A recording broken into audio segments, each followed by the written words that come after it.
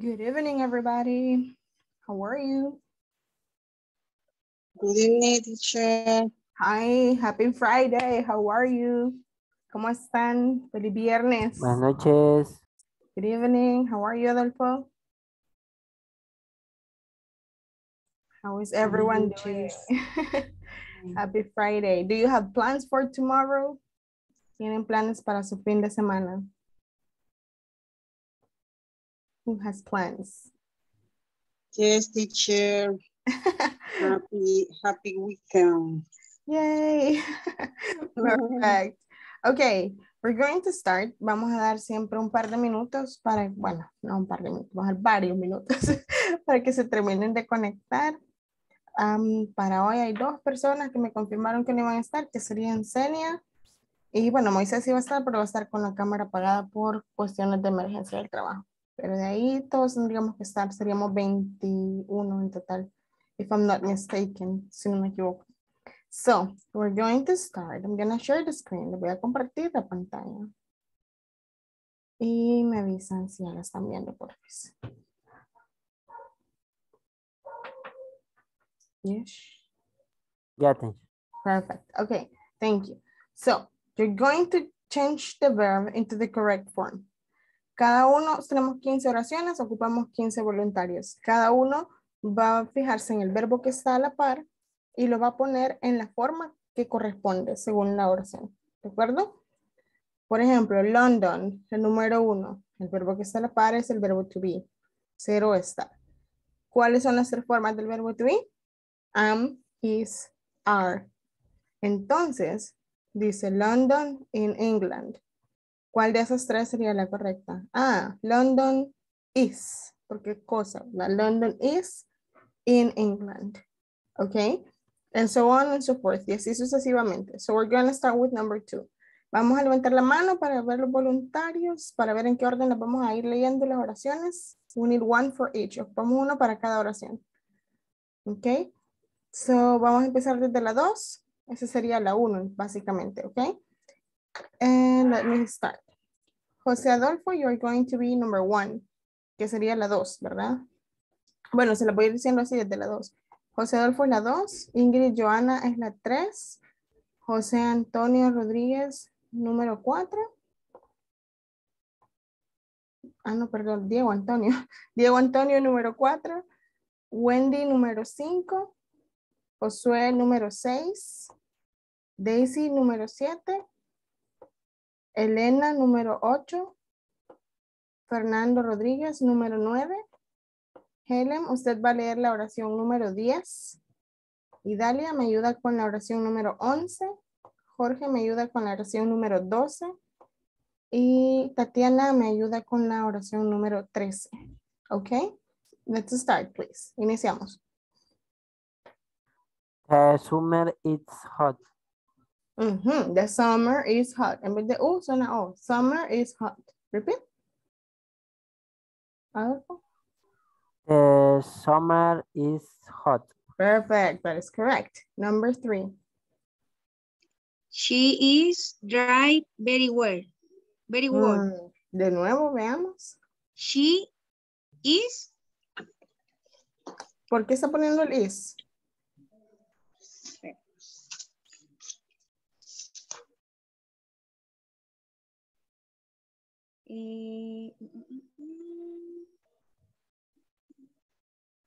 No me acuerdo. Ajá, porque, vale, le voy a dar una pista. Si no lo ven el verbo to be en las paréntesis, no lo ocupan. Entonces, ¿cómo sería? She.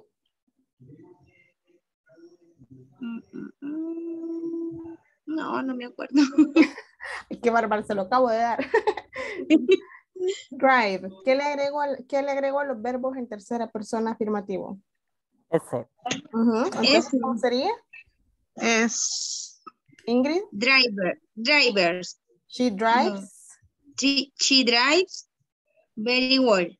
Correcto. No le agrego nada de verbos extras, solo le agrego la S. She drives very well. Ella maneja muy bien. Very good. Number 4, please. Número 4.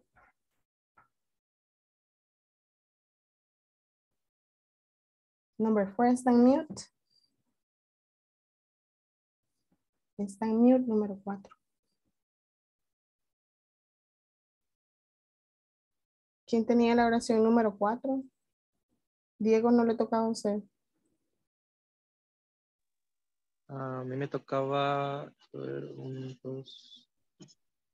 No, me tocaba la oración 5, que está aquí en punto.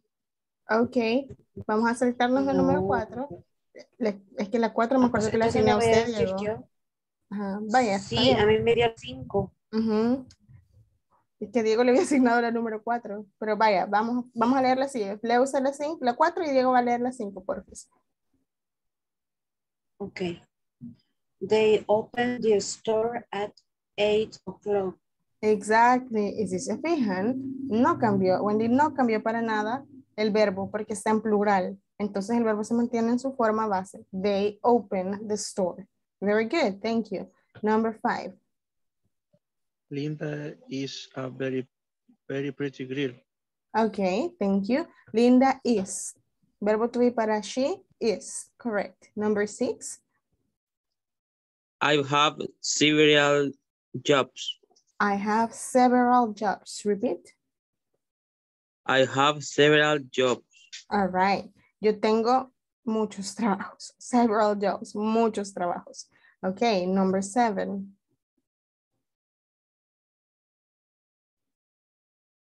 Number 7. Número 7. ¿Quién no tenía asignada? Ay, muchachos. Vamos a ver. Volunteers for number 7, please.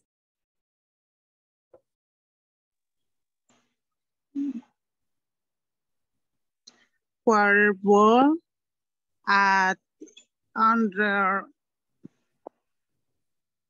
Degrees. degrees. Leámosla de nuevo. Water ball at under 100 degrees. ¿Qué le falta al verbo boil? ISSS. Ajá, entonces, ¿cómo diría? Water boils Correct. at Water boils. El agua sería como una cosa. Entonces es tercera persona, it. Le agrego la S. Boils. Boil. Y esto anótenlo porque en vocabulario. El verbo hervir. Hervir. Boil. Hervir. Number 8. Número 8. Carla. My sister speaks English. Thank you. My sister speaks English. Number 9. ¿Alguien tenía asignada la número 9? Or no? Sí, esa de mi hermana también. Ok. Leamos la 10 entonces, por favor. He have a big apartment. ¿Y? Have, ¿Cuál es la tercera persona de have? Has. he has a big apartment. Apartment. No lleva A en medio. Apartment. Apartment. Yes. Number 11, please.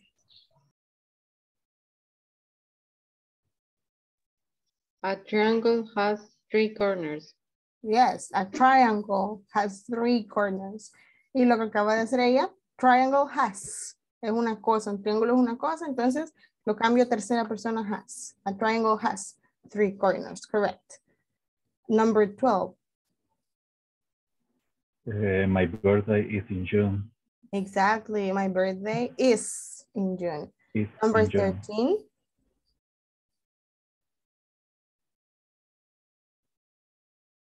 Number 13. Who wants to help? ¿Quién quiere leer el número 13? Veamos. It's pretty simple. books have Pages. Pages. pages. Books have pages. Los libros tienen páginas. Books have pages. Yes. Number 14. Número 14. Josué, please. Dogs is good friends. Dogs is plural. No puede ser is. Is es para tercera persona. Dogs eat good friends. Am, is o are. Para plurales, José. Are. Entonces, Dogs are good friends. yay, that is correct. Dogs are good friends. And number 15, one more volunteer for number 15. Wendy, please. ¿O quién dijo A? A mí me tocaba la 15. Ok, Tatiana, ayúdame por eso. I work hard. Yeah. Yo trabajo duro, amigos. I work hard. Very good. Nice. Esta regla de agregarle la S cuando es un sujeto en tercera persona o dejarlo normal cuando es plural o cambiar el verbo to be a am, is o are según el sujeto es algo que vamos a estar practicando constantemente porque es algo que se nos olvida con facilidad a menos que lo practiquemos. ¿Ok? Hasta que yo sienta que ya les pregunto de repente y me la contestan de acuerdo, entonces estamos bien. ¿Sí? Tenemos el free to go. Next. We're going to... Okay. In this, you're going to use the negative form of the verbs to make the sentences. Pueden usar las formas cortas. Realmente, como es hablado, no me voy a enfocar en que el apóstrofe que esto. Pueden usar la forma corta, contracción, o pueden utilizar la forma larga. Lo que ustedes se sientan más cómodos, ¿de acuerdo? Example. Ustedes van a ver una oración en afirmativo. Y ustedes tienen que pasarla a negativo. Eso les está diciendo el ejercicio, ¿de acuerdo? Y ahí tenemos el ejemplo. We get up early. We don't get up early. ¿Ok? Va a depender el negativo del sujeto y del verbo que se esté utilizando. ¿Ok? Así como yo les puedo decir, I teach English. I don't teach English. Right? Okay, let's start. We need 10 volunteers in this one. Ocupamos a 10 voluntarios en esta. Veamos. Number 10. We need 10 volunteers here. Ocupamos 10 manitas. Veamos. Let's check. Wendy, you will be number 1. Josué, you will be number 2. Adolfo, you will be number 3. Tatiana, you will be number 4.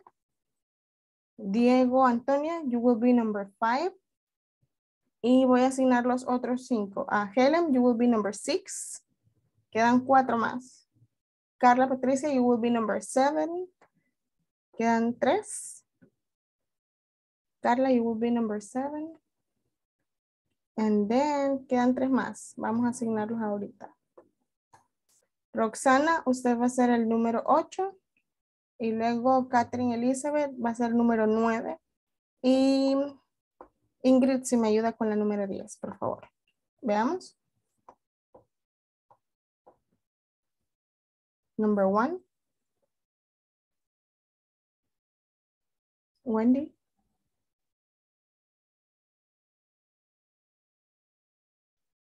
Wendy, ¿no tenía usted la número 1? Sí, perdón, es que me está sacando bastante. El internet está fallando. Es porque viene la tormenta. No sé, creo que está fallando acá. Aquí sería he doesn't has a sister.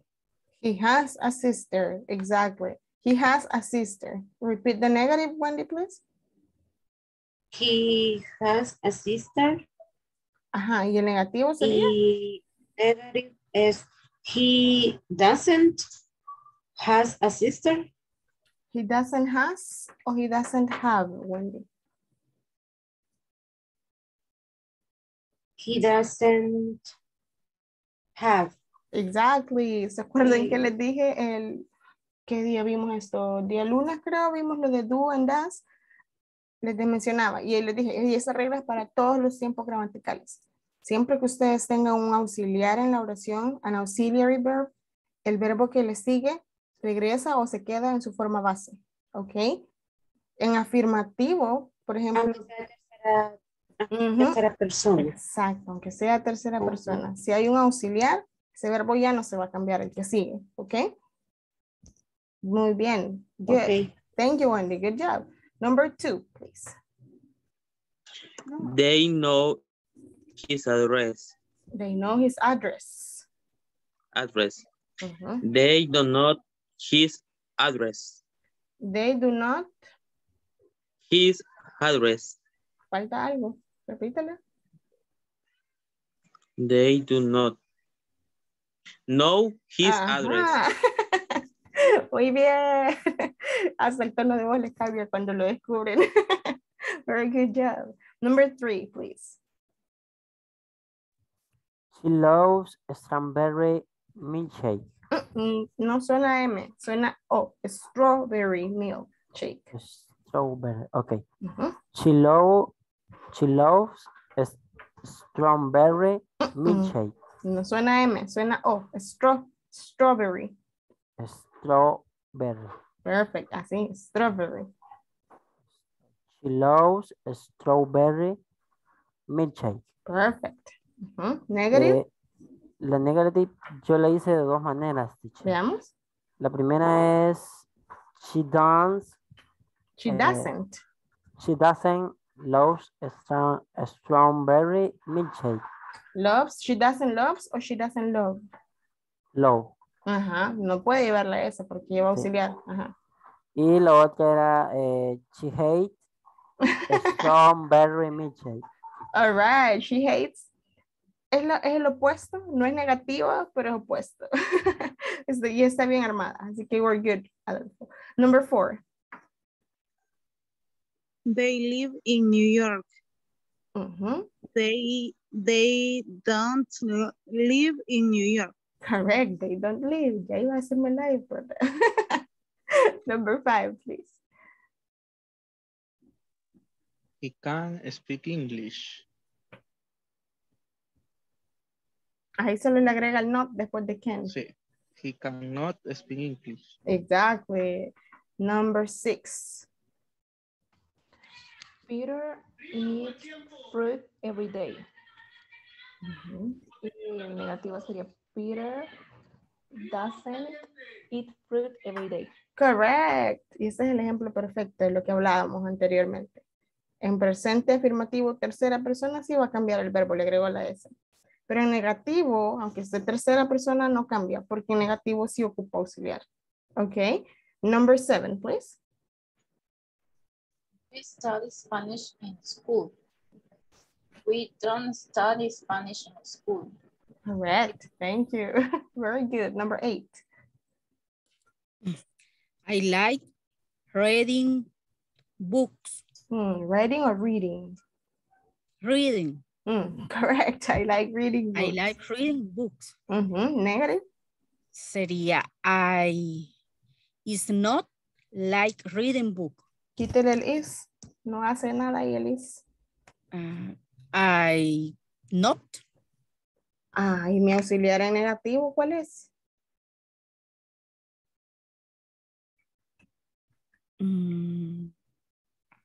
Do or does? Do. I do not like reading a book. Correct. I do not like or I don't like reading books. Very good. Number 9. Francis doesn't like his new teacher. Uy, no me leí la afirmativa, niña.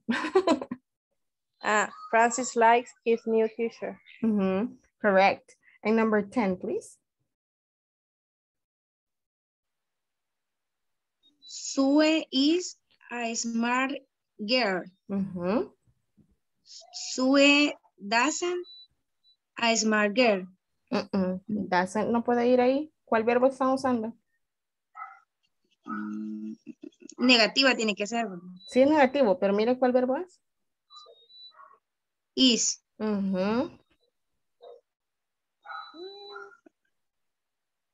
Ya se me olvidó otra vez. Ajá, pajaritos, ustedes no han estado repasando, siguen de vacaciones. No vine a la clase de Vaya, siempre que vean el verbo to be en la pregunta o en el primer ejemplo o en la primera parte, sepan que van a usar el verbo to be, ¿ok? Si yo leo She is not. Sue is a smart girl, el negativo sería el mismo verbo, is, pero negativo. Sue is not. Exacto. Sue is not a smart girl. Very good. Rápido lo captó. Very good.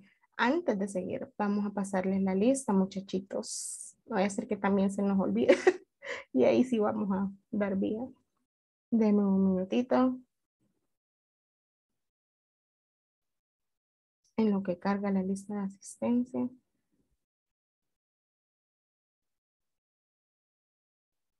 Just a moment, please. Ahora tenemos 13. Viernes. Uy, viernes 13, niños. Ok, César Alexander Parada. César Alexander Parada. Cristian Giovanni Martínez. Cristian Giovanni Martínez. Claudia Verónica Rivera. Presente, teacher. Thank you, Claudia, no la había escuchado. Daisy Elizabeth Es que Recinos. acabo de ingresar, perdón. Ah, caray, por eso. Muy bien. Gracias. Daisy Elizabeth Recinos. Present, teacher. Thank you, Daisy. Elena Guadalupe. Present. Thank you. Idalia Guadalupe. I'm here. Thank you. Ingrid Joana. Present. Perfect. Thank you. Jaime Edgardo Palacios.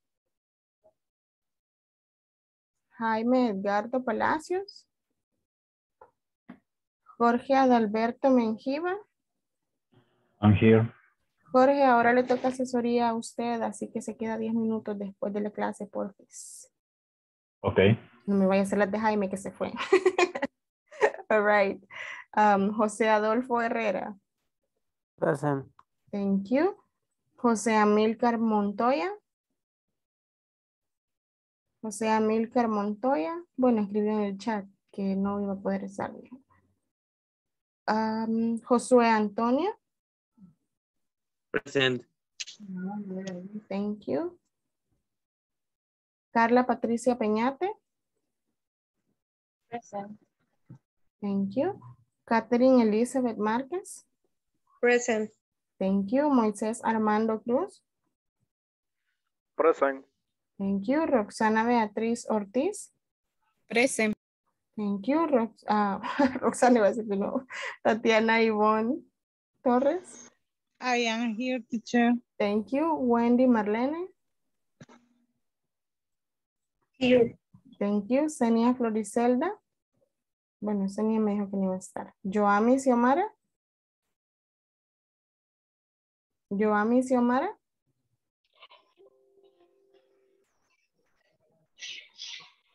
Fernando Esaú. Presente. Thank you. Diego Antonio Rodríguez. Present. Thank you. And Helen Daniela. Present. Perfect. Thank you so much. Deme un minuto para compartir la PPT de nuevo. Just a moment.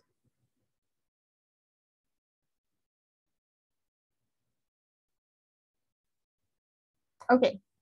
We see like a series of pictures in here. Vemos una serie de imágenes. You are going to make a routine with this one, okay? So we have 2, 4, 6, 8, 10, 12, 14, 16. All right?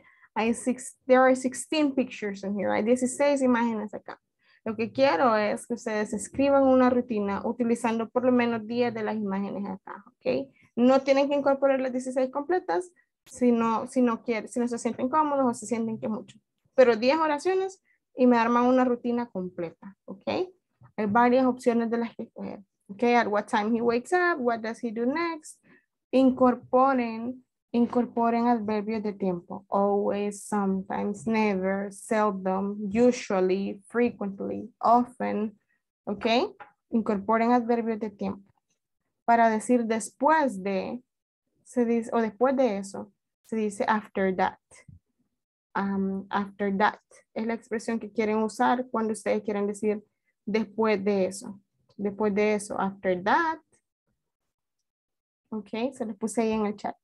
After that, después de eso. Ok. Y la otra expresión que pueden usar es como más tarde, later. Ok. So, I'm gonna give you 4 minutes. Les voy a dar 4 minutos porque los dibujitos ya están ahí. Solo tienen que armar las oraciones. So, 4 minutes, we can start at 8:30. A las 8:30 podemos iniciar. Teacher, no Dígame. entendí. No entendí que.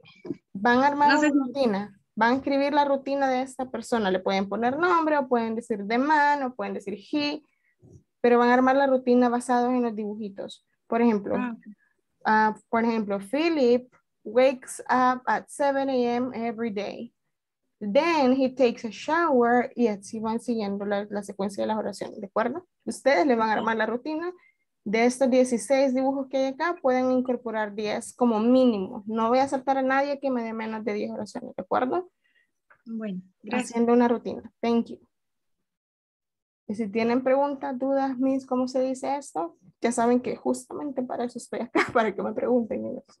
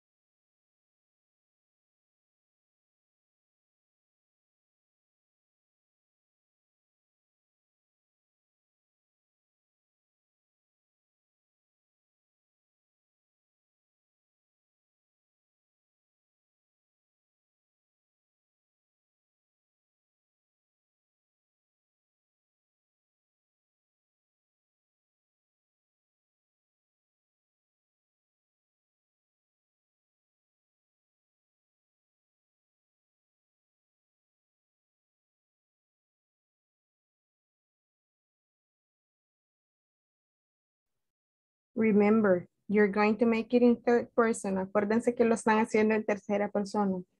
Todos y cada uno de sus verbos, si están en afirmativo, sin auxiliar, llevan la S al final. No se les olvide esa parte. Una consulta, ¿tiene que ser en tercera persona o lo puede ser como I? No, tercera O persona. she o they. Tercera persona. Tercera persona Ok. masculina específicamente. Ujú. Le pueden cambiar el nombre. My father, my brother, fulanito, el vecino, anything.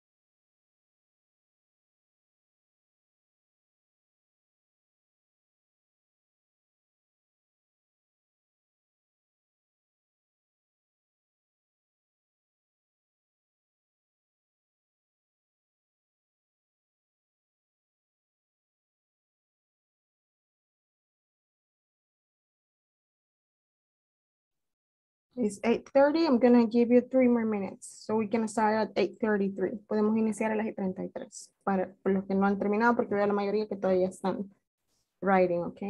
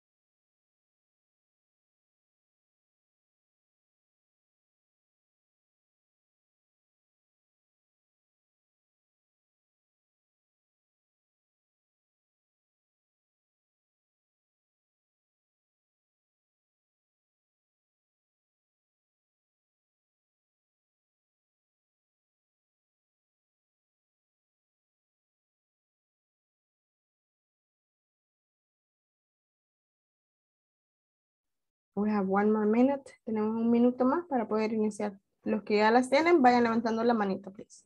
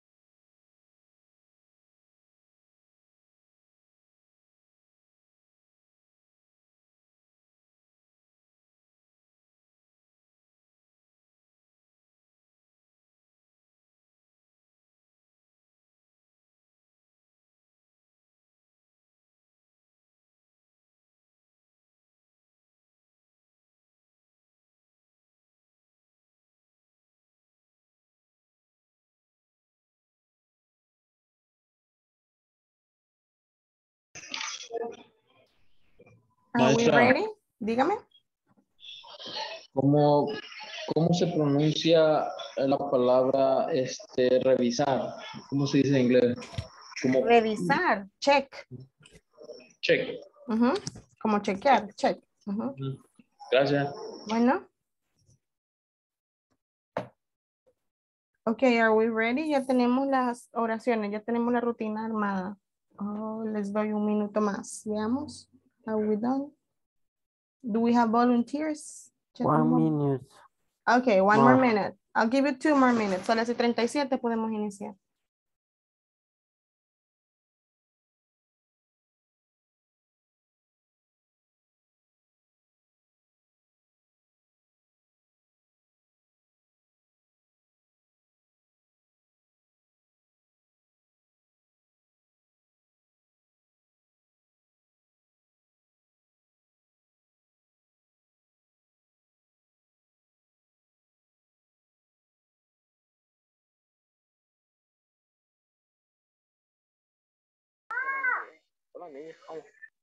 Buenas. No vas a ayudar a hacer antes de salir. ¿Y que no han cenado? No han cenado. Pues.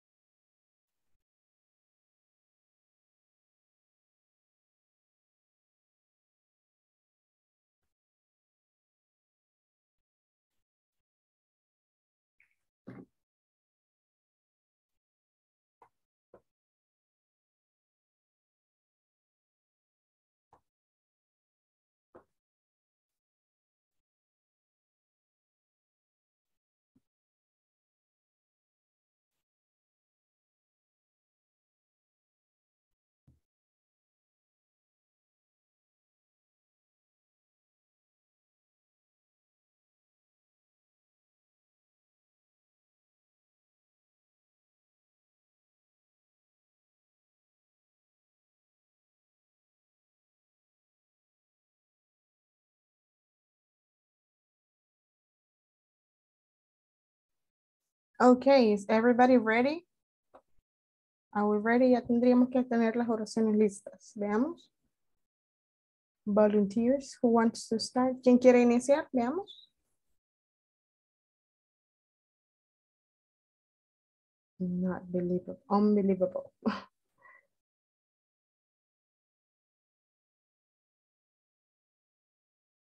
Yo tengo hasta la imagen de la gráfica, teacher.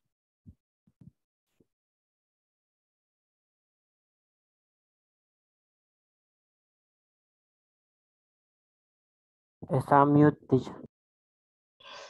Thank you. Acuérdense que son 10 oraciones las que tienen que hacer. Con 10 oraciones ustedes están más que bien, ¿de acuerdo? Y ya en la 10 cierran rutina. Vamos a ver, Wendy. Teacher, Dígame. Josué. yo lo hice como una rutina. Ok, está perfecto. Si ustedes hicieron más y lo terminaron toda la rutina, está bien. Si ustedes redujeron y terminaron la rutina en 10 oraciones, igual está bien. Ok. Lo que yo les decía es que el mínimo que se iba a aceptar es 10. Ok. Wendy, vamos a iniciar, please. Vaya, lo he hecho, pero igual. Espero que esté bien. Ok. Lo que he armado. De acuerdo. Ok. My brother wakes up every day at 7:10 a.m. After that, he takes a shower. And he gets dressed for go to the work. To go. En vez de for, to. To go to work. To. To go to work. Go to go to work. Yes. To work. Okay. My brother talks with your friends. He reviews his emails. Later, he works in his computer.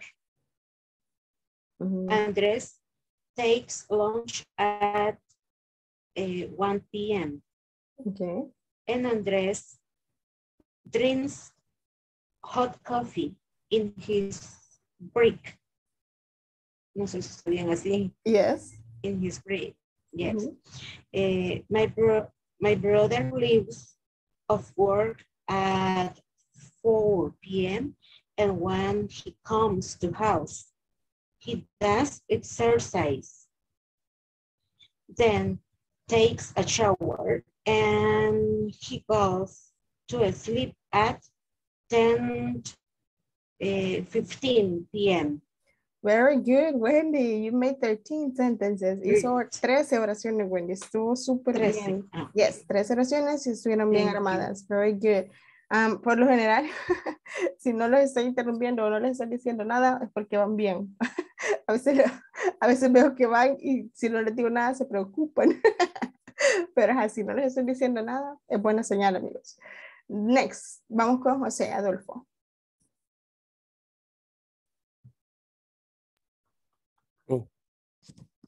Yo lo último lo voy a hacer improvisado porque no me gusta el tiempo.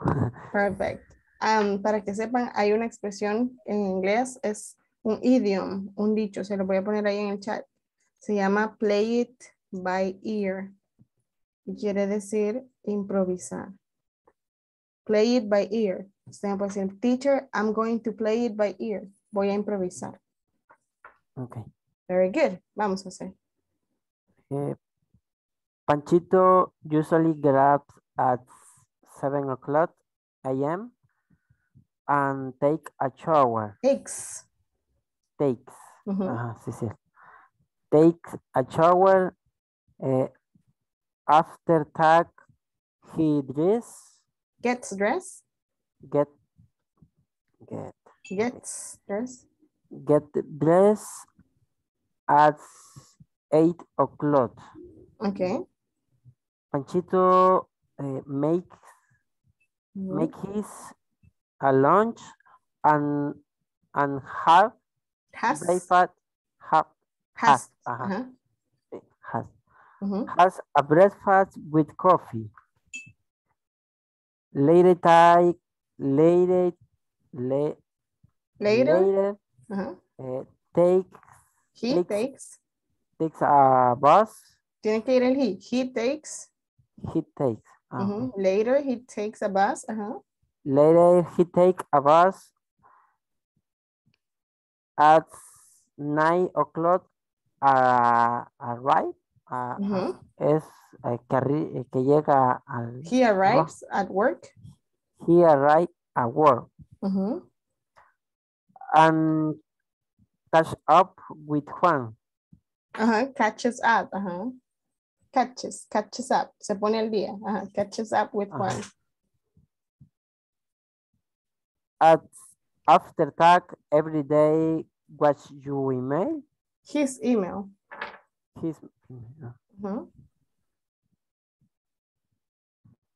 And he works all days. Okay. Until 3 o'clock, take a coffee with bread. Very good, Adolfo. That's 11 sentences. 11 oraciones. Panchito sometimes have to expose projects. Okay. Aquí ya voy a comenzar a improvisar. De acuerdo. After that, take a taxi. He takes a taxi to the gym, to go to the gym. And he arrives at home 9 p.m. and take a shower and sleeping. And he goes to sleep. He goes to sleep and 10 p.m. All right, we got 15 sentences, Adolfo. Very good job. Impressive, nice. Eso que acaba de hacer Adolfo es algo que yo les encomiendo bastante, que traten de hacer, improvisar. Hablar un idioma, yo sé, toma tiempo, vamos paso a paso, pero siempre que yo pueda empezar a improvisar, tengo que hacerlo, porque me va sacando de la zona de confort, que es lo que queremos, right? Very good. Number 3, Helen Daniela, please.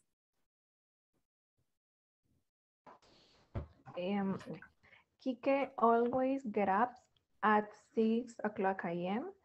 He usually takes a shower at 7 o'clock p.m. No, a.m.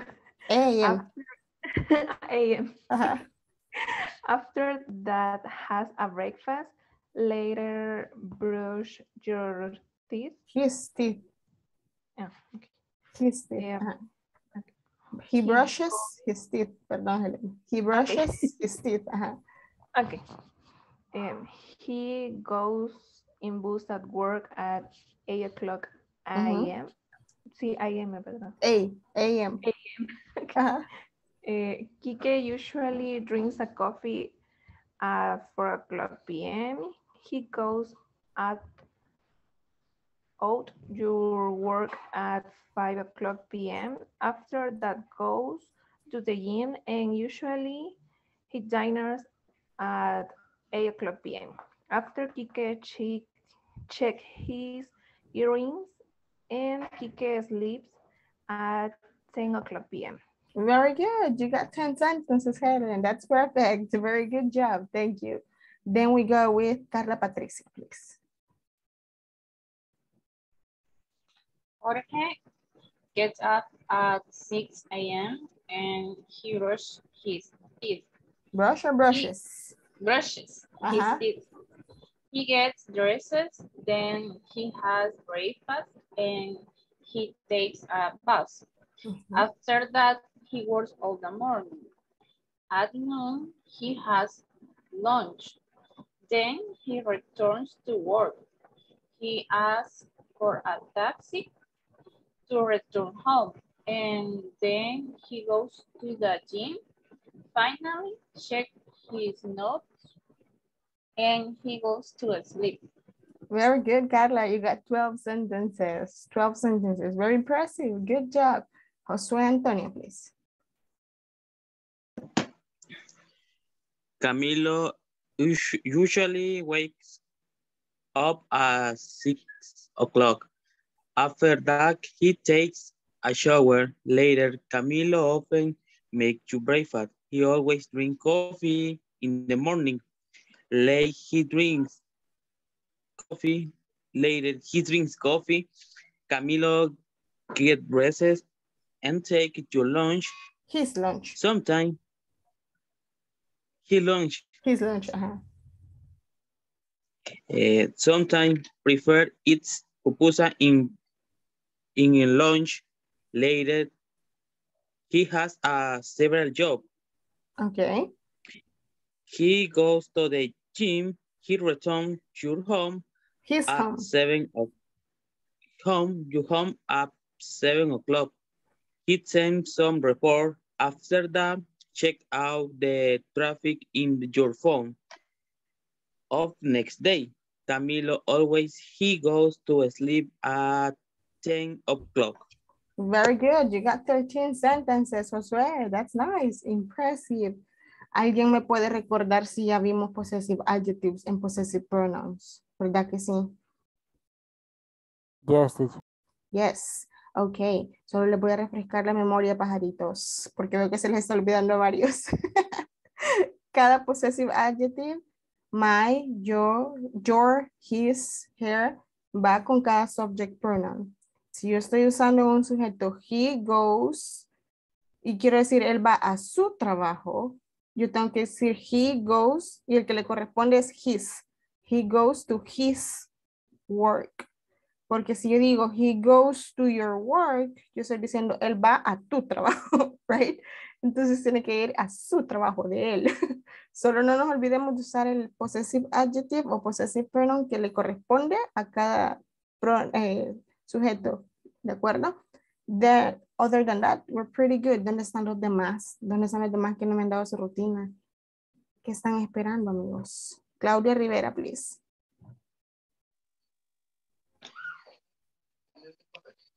Billy has waked Wakes up. Has not. Billy wakes up. Perdón, que va pasando una moto. Billy wakes up. Billy wakes up 6 o'clock 5 o'clock every day. Perdón. 5 o'clock. 5.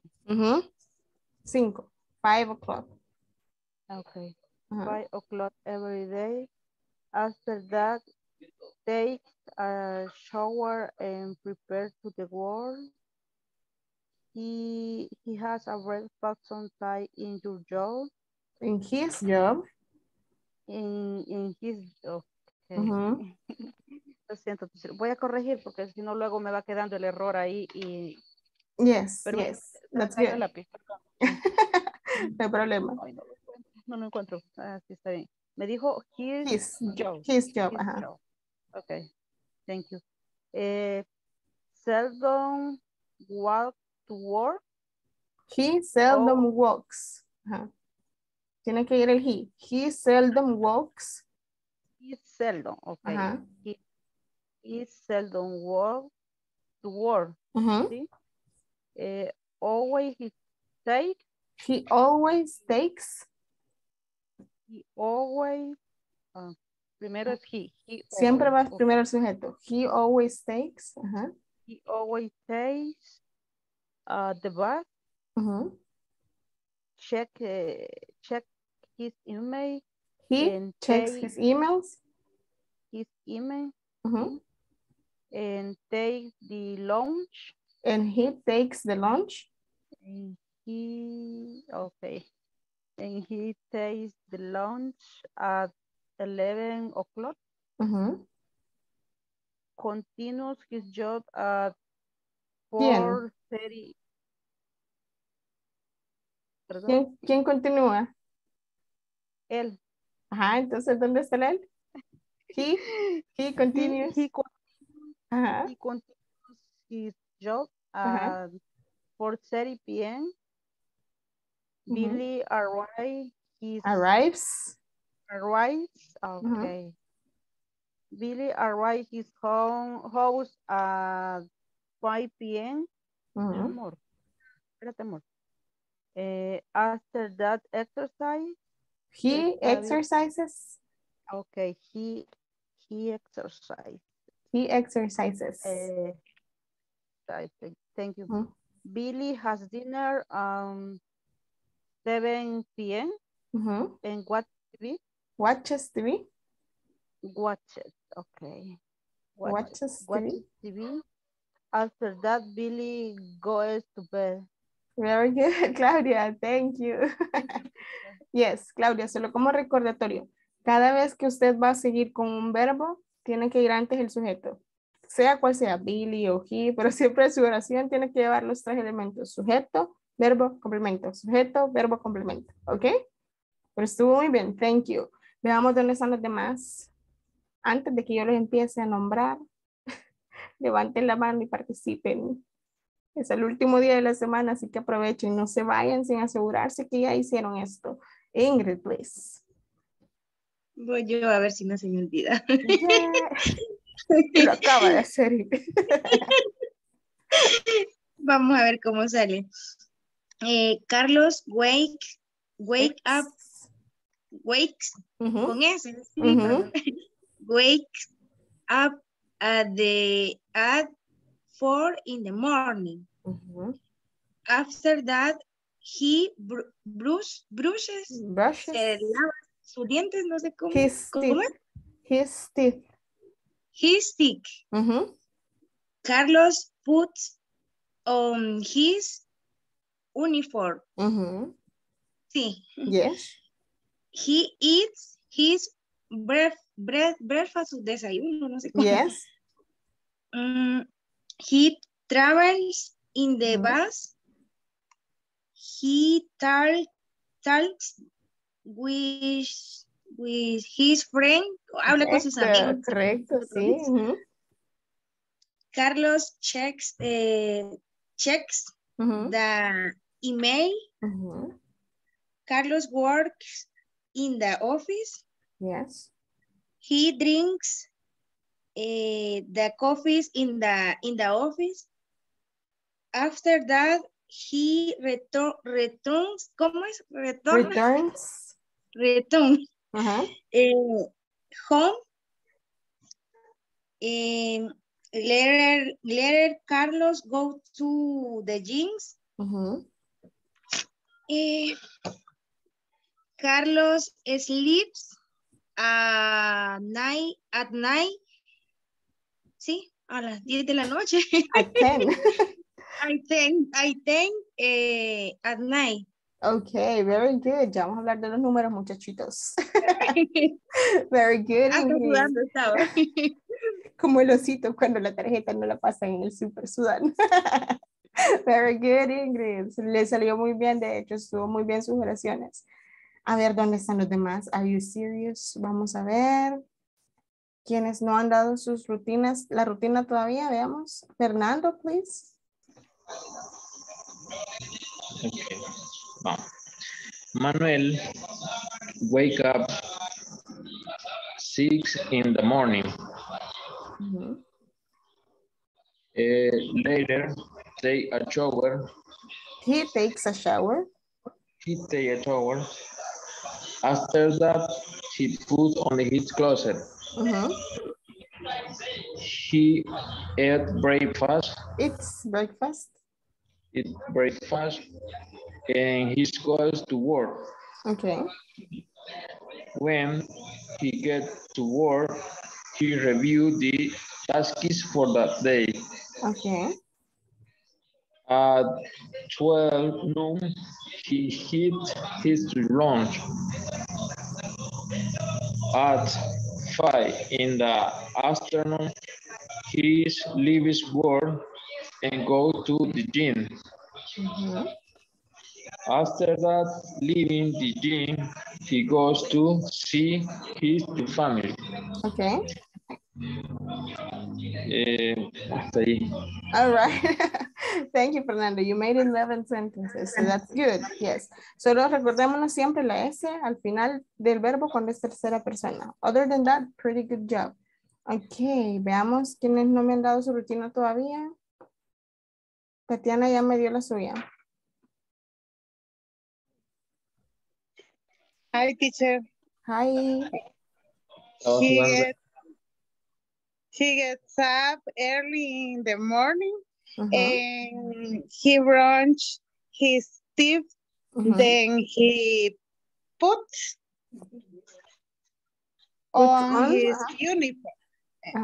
On his uniform to go to work. He takes a bus to work at 7 a.m.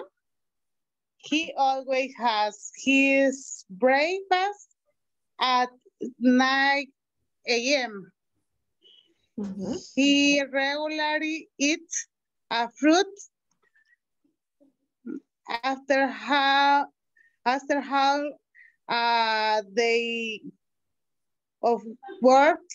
He has lunch with his college.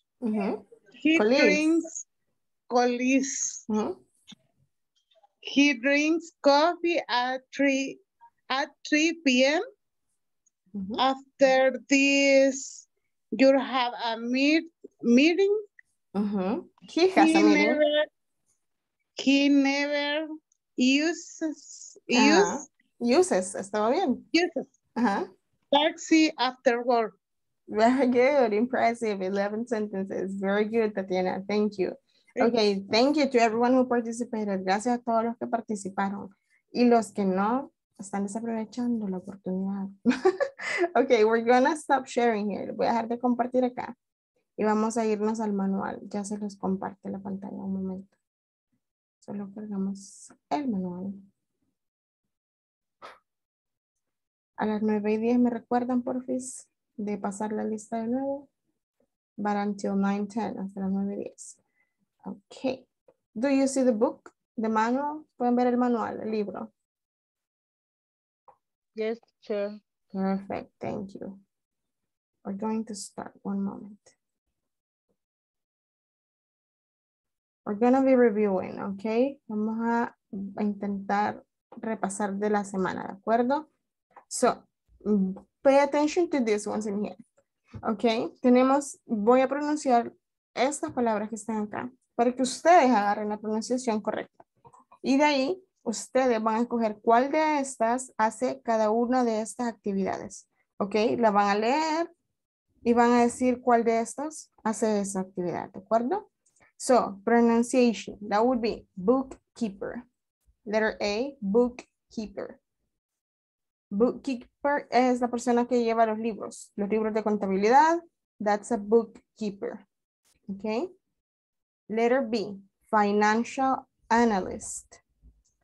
Financial analyst. Okay, analista financiero. Letter C, human resource specialist. Human resource specialist. Letter D, digital marketing manager. Digital marketing manager.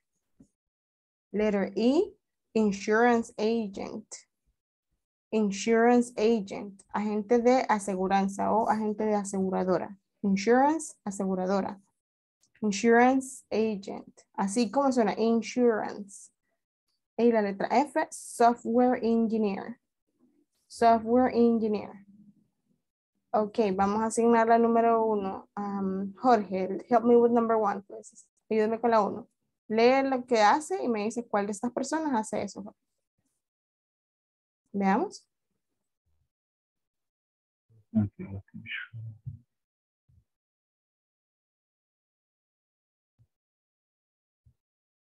Leamos. Primero leamos lo que dice. La 1.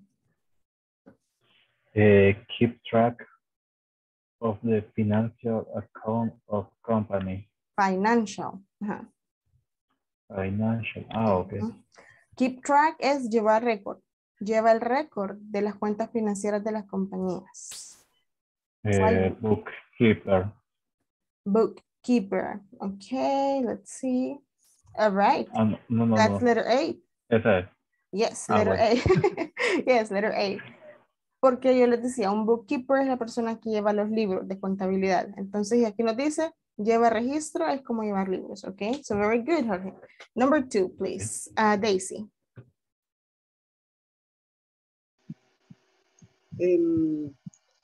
Now the police Leamos, leamos la 2, Daisy. Help people in business. Excuse me. Me equivoqué. Ajá, veamos. La 2 tiene que leer, Daisy. Help people in Businesses. Manage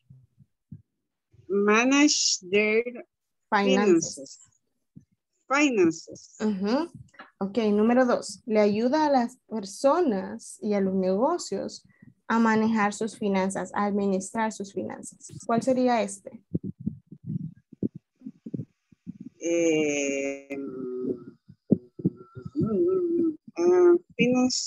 Financial analyst. Financial analyst.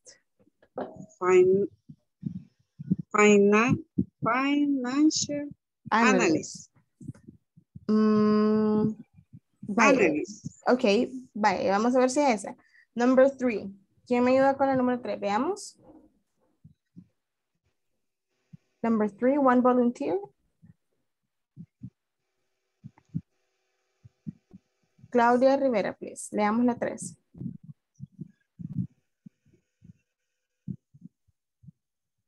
Está en mute, Claudia. Now the policies and regulation involved in the management of employees. Management of employees. Conoce las políticas y las regulaciones envueltas en la administración de empleados. ¿Qué sería eso? Insurance agent. De aseguradora. Leamos de nuevo. Dice que se encarga de saber o conocer las políticas y regulaciones envueltas en la administración de empleados. Sería Human Resource Specialist. Human Resource Specialist, letter C, letra C, correcto. Number 4. Who wants, Josué, number 4, please. Create and advertise the company over the social media. Letter D. ¿Qué sería? Digital marketing manager. Correct. Create and advertise the company over the social media. Digital marketing manager. Correct. Number 5, please. Helen. Help people and companies against financial loss and manage risks. Le ayuda a la gente y a las compañías contra pérdida financiera y para manejo de riesgos. ¿Qué sería eso, Helen? Letter E, insurance agent. Yes, insurance agent, agente de aseguradora, correcto. Y la número 6, number 6. Design and develop different softwares. Diseñar y desarrollar diferentes softwares o sistemas. ¿Esa sería? Software engineer. Correct. That is software engineer. Very good. Nice. Okay. Now, we did this already. We have a small conversation in here. Tenemos una conversación. Vamos a ocupar a una persona que sea Janet y a otra que sea Cindy. Okay. We need 2 volunteers. Ocupo 2 voluntarios. Veamos. Idalia, usted va a ser Janet. Josué, usted va a ser Cindy.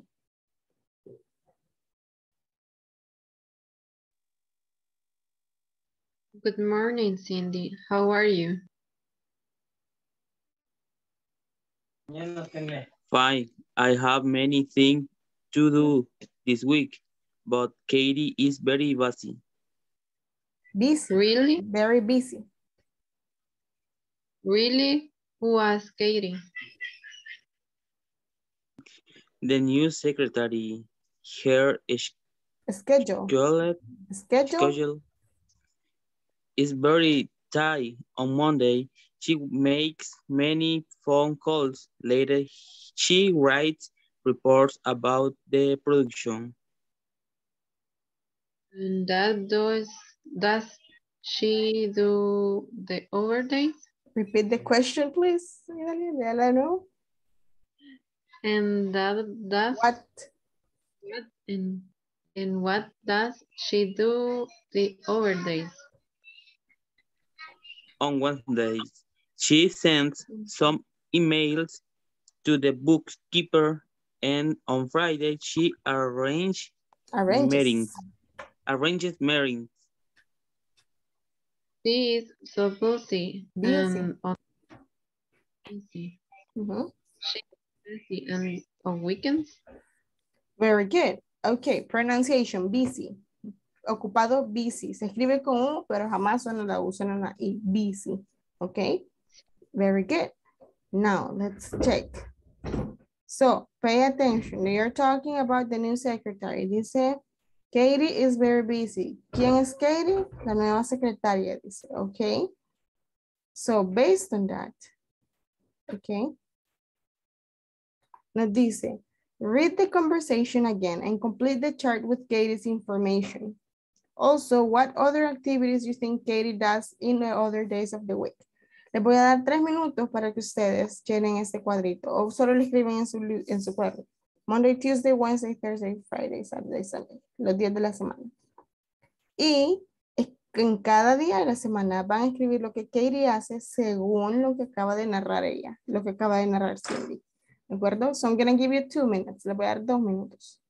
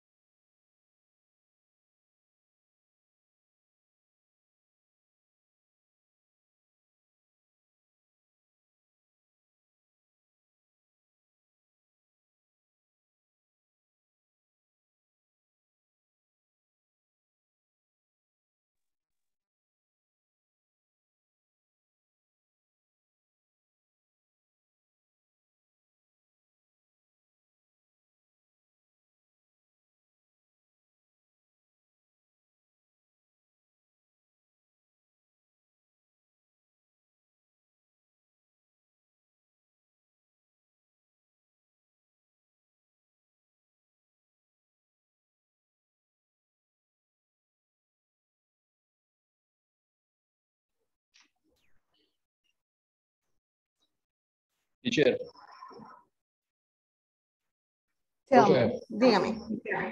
Me levanté tantito, no sé si me puede repetir las indicaciones. Yes. Ahí tiene la tablita de lunes a domingo. En la conversación se menciona qué hace Katie cada día.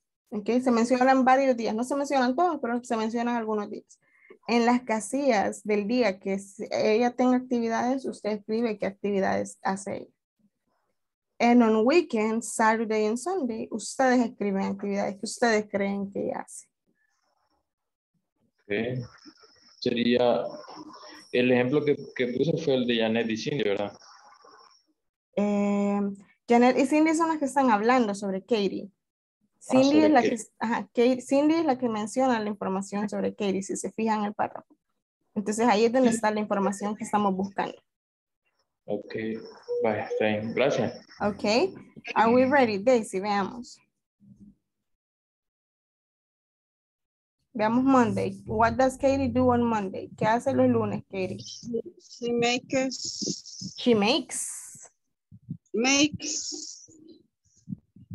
Many phone calls. Luego, for Later. Ajá. waiters, She writes. Later she writes. Ajá. Writes reports about the production. Very good. What does she do on Wednesdays? ¿Qué hace on Wednesday? Hasta ahí, Daisy, gracias. Hasta ahí, Daisy, gracias. Wendy, what happens on Wednesday? Wendy, Wednesday? Wednesday. She sends some emails to bookkeeper. Thank you. Helen, what happens on Fridays?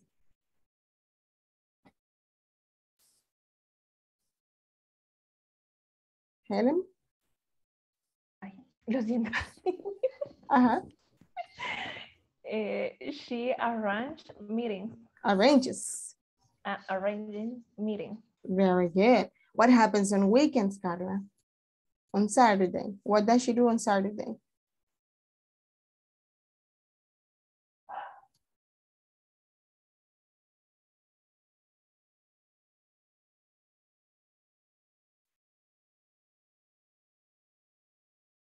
Está en mute, Carla.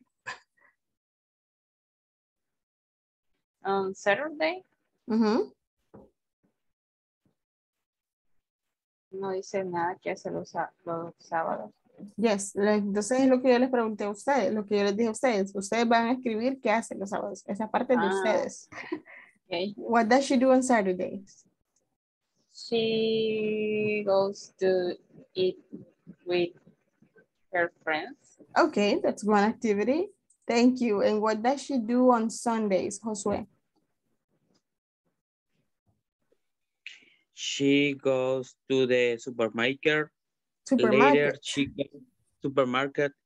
Later she goes to the church. Very good. Primero la comida y después a ver a Diosito. Very good, Josue. Thank you everyone who participated. Antes de seguir con esto del libro, vamos a pasarles lista una vez más. Denme un minuto, por favor.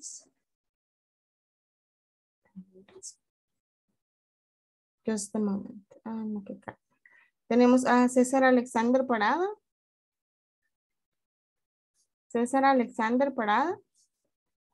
Cristian Giovanni Martínez. Cristian Giovanni Martínez. Segundo llamado. Claudia Verónica Rivera. Present, teacher. Thank you. Daisy Elizabeth Recinos. Daisy Elizabeth. Present, teacher. Thank you. Elena Guadalupe. Present.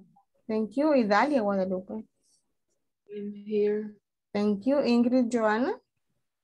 Presente. Thank you. Jaime Edgardo. Present. Thank you. Jorge Adalberto. I'm here. Perfect. Jorge, don't forget, today is your assessment, right? Ahora es día de asesoría, Jorge. 10. José Adolfo. Present. Thank you.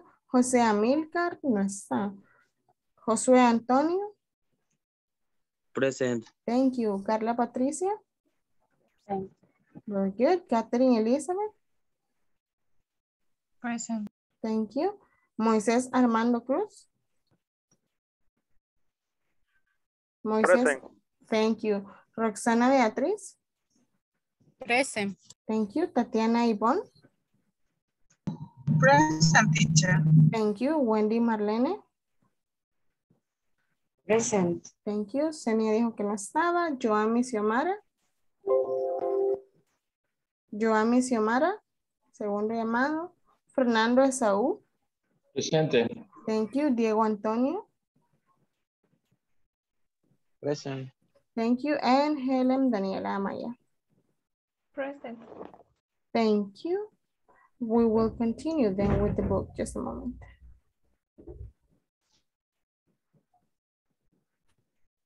I'm going to share the screen and then we continue with the book, okay? Voy a compartir la pantalla y seguimos con el libro. Just a minute. Solo un momento.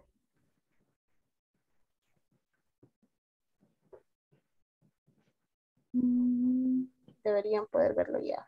Me confirman. Yes, teacher. Very good. Thank you, everyone. Okay. Now we have the daily routines that we were talking about yesterday, right? So remember, for daily routines, we can use affirmative statements and we can use negative statements. Sí, sí puedo incorporar negative statements cuando yo estoy hablando de mi daily routine, cuando yo estoy hablando de mi rutina diaria, ¿ok? Porque a veces puedo mencionar cosas que no hago, ¿verdad? O que no me gusta hacer en mi rutina diaria. So, ahí entra también negative and affirmative. Al final del día, yo quiero que tengan en cuenta que todos los tiempos gramaticales que se les van dando, toda la información de gramática, toda viene handy, toda resulta útil cuando ustedes se están comunicando verbalmente, ¿de acuerdo? So, tengo que saber manejar afirmativo, negativo, preguntas de sí o no, respuestas cortas, respuestas largas, right? So, let's complete the sentences with the verbs in parentheses. Ustedes van a completar las oraciones utilizando el verbo que está ahí en paréntesis. So, we have 6. Tenemos 6 ahí. Let's see. We need 6 volunteers. Ocupamos 6 voluntarios. Let me see your hands, please. Déjame ver sus manitas, por favor. Carla Patricia, you will be number 1. Tatiana Yvonne, you will be number 2. Josué, you will be number 3. Veamos. Faltan 3 más. ¿Quién me ayuda? Helen, you will be number 4. Jorge, you will be number 5. And Diego Antonio, you will be number 6. Que es la que dice 1, pero es la número 6. Okay, number 1, please. Orders everything in the office. He orders everything in the office. Very good. Number 2. Number 2. Amy and Teresa ask for the signature every Friday. Friday. Yes. Number 3.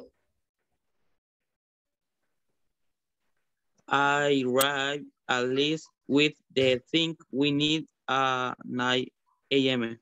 En la 3 era esta donde dice Helen. Helen doesn't call the days in the park on weekends. Department on weekends. Very good. Helen doesn't call the design department on weekends. Number 4, please. She cleans our desk in the morning. Perfect. Cleans. Que no se le está olvidando la S en tercera persona. Afirmativo. La que dice número 1 es la número 5. Veamos. Number 5. I write a list with the things we need at 9 a.m. Exactly. I write. Y ahí no le cambio nada. Sujeto, verbo to be en su forma base. Very good. Correct. No verbo to be, perdón. Verbo de acción en su forma base. Thank you, Jorge. And number 6, que también dice el número 1. Mario is not keep. Mario is not keep a record of merchandise is buy. Mario is not keep o Mario doesn't keep.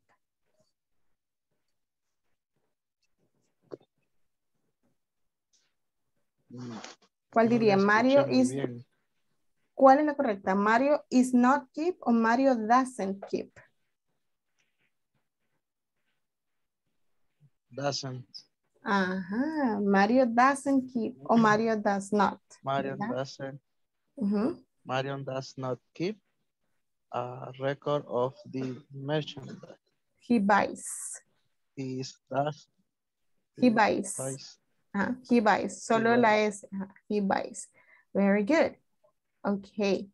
So we did this yesterday, so we're not doing that.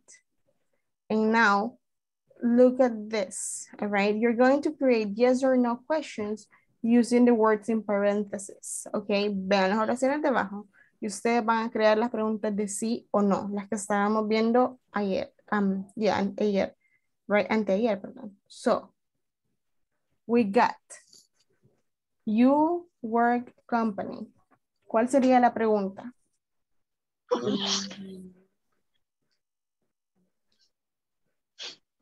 Faltan palabras, le podemos agregar el auxiliar, la preposición. Entonces, ¿qué sería, Jorge?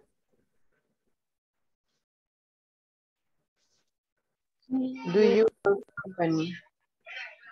Jorge.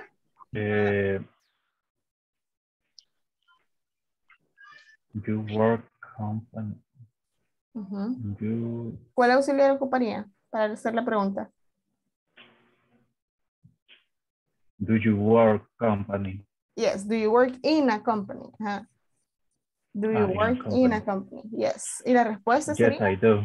Correct. Yes, I do. Perfect. Very good. Number 2, please. Let me check. One moment. Wendy, please. Number 2. Do they check the product? Exactly. Do they check the product? Ajá, la respuesta, Wendy. No. They don't. Exactly. No, they don't. No, no lo hacen. Number 3, Josué, please.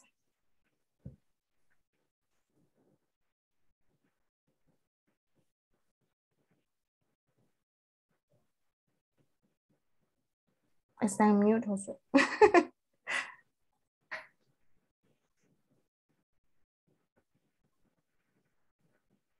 No lo escuchamos, Josué. Do we listen to customers? Escuchamos nosotros a los clientes. Do we listen to customers? ¿Y la respuesta, José? No, we do not. Ahí dice yes, pero está bien. Yes, we do, José. Number 4, please, Carla.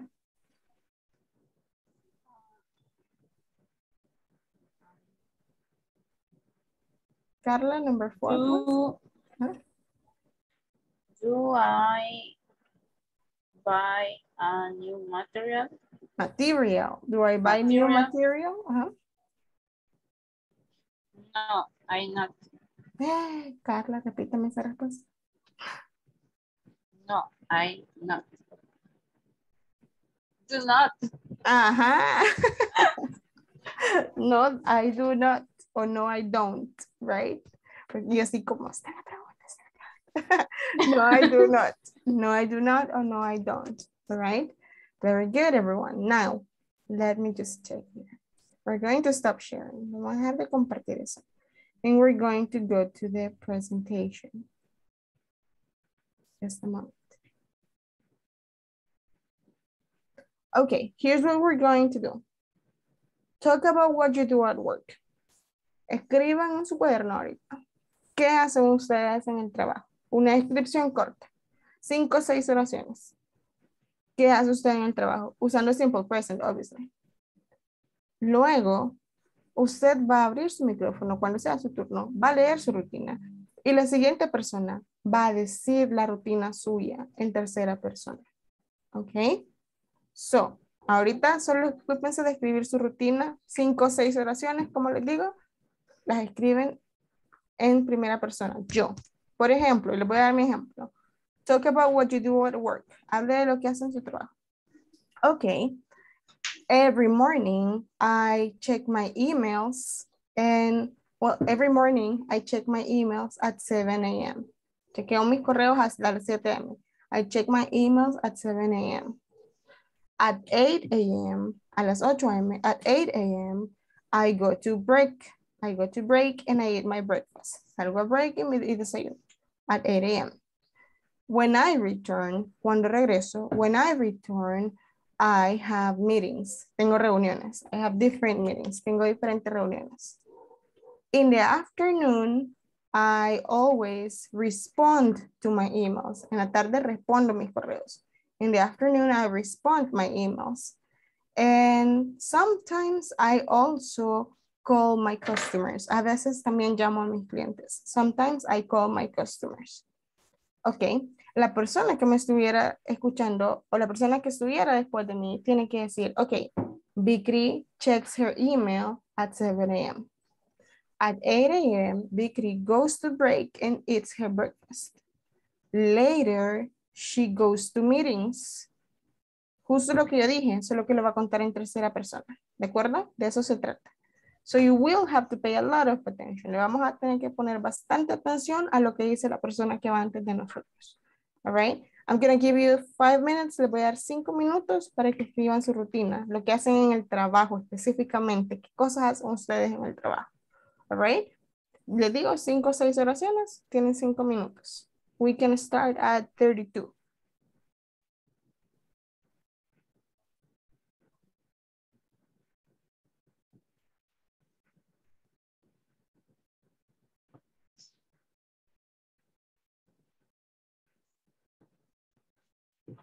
Si tienen preguntas de cómo se dice algo, alguna actividad de su trabajo, you can ask, me pueden preguntar.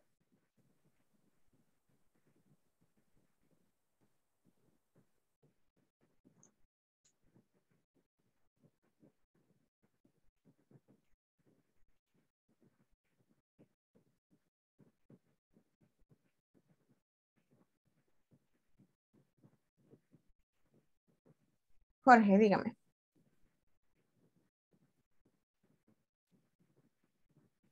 No, yo me refería con respecto ya a la oración. ¿Ah? No, me refiero para empezar. Ah, ya está listo. Perfect. Vaya, les vamos a dar igual los 3 minutos que faltan a sus compañeros para que no se pierdan después por estar escribiendo y escuchando.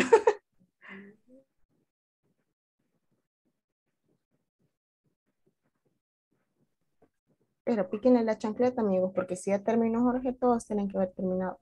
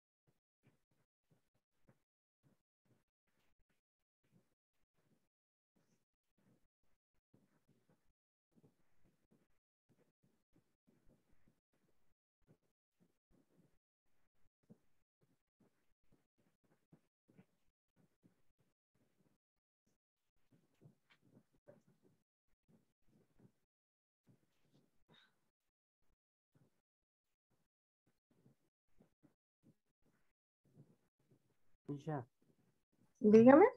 I have a question. Para decir desarrollo conforme a la lista.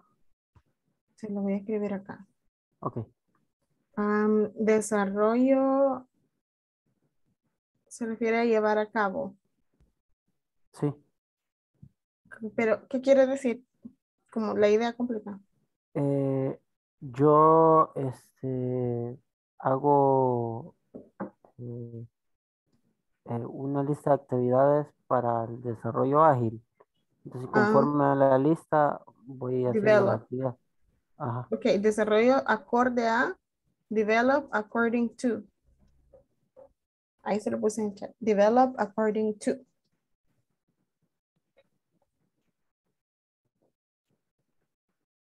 Teacher, how do you say sucursales in English? Branches. Branches. Ahí está en el chat. Branches. Miss, ¿cómo se dice cuentas por pagar? Accounts payable. Accounts payable.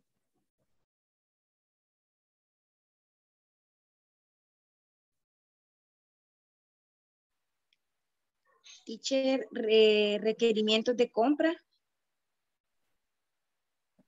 Purchase requisition. Ya se lo pongo ahí. Purchase requisition. Purchase requisition.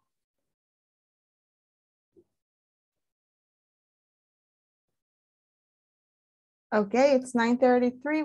We can start. Okay, levantemos la mano los que ya terminamos, por favor. Y vamos a iniciar entonces. Ok, Jorge va a leer primero su rutina. Daisy, necesito que le preste extrema atención. Ahorita no existe nada ni nadie más que Jorge para usted, Daisy. Y usted va a decirme en tercera persona lo que Jorge está diciendo. ¿Ok? Y Jorge va a decir si estuvo correcto o no. ¿Ok? So, iniciamos, Jorge. When I get to work, I turn on the computer and start designing art of the week and check social media. Ok. Jorge, ahí faltan como 5 oraciones. No, agréguele Sorry. 2 oraciones más, Jorge, 2 oraciones más. Ok. Pues paso. Cosas como I drink coffee o cualquier cosa, o I take my lunch at 12. Solo 2 oraciones sencillitas, Jorge.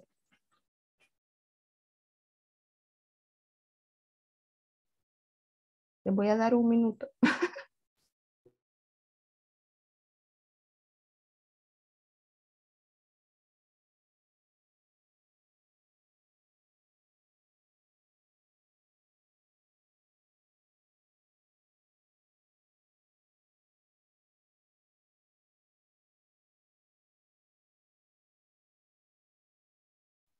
Ok, Daisy está por ahí.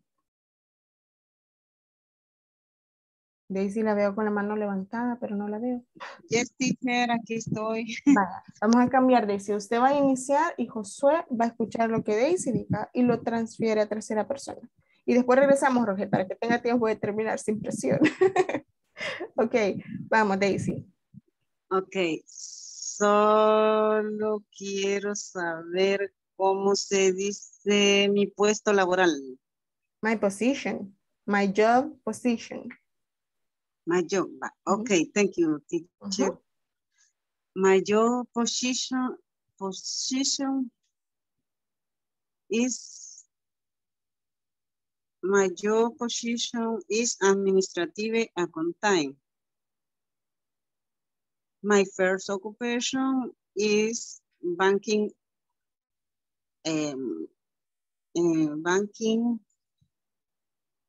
Disponibilidad bancaria.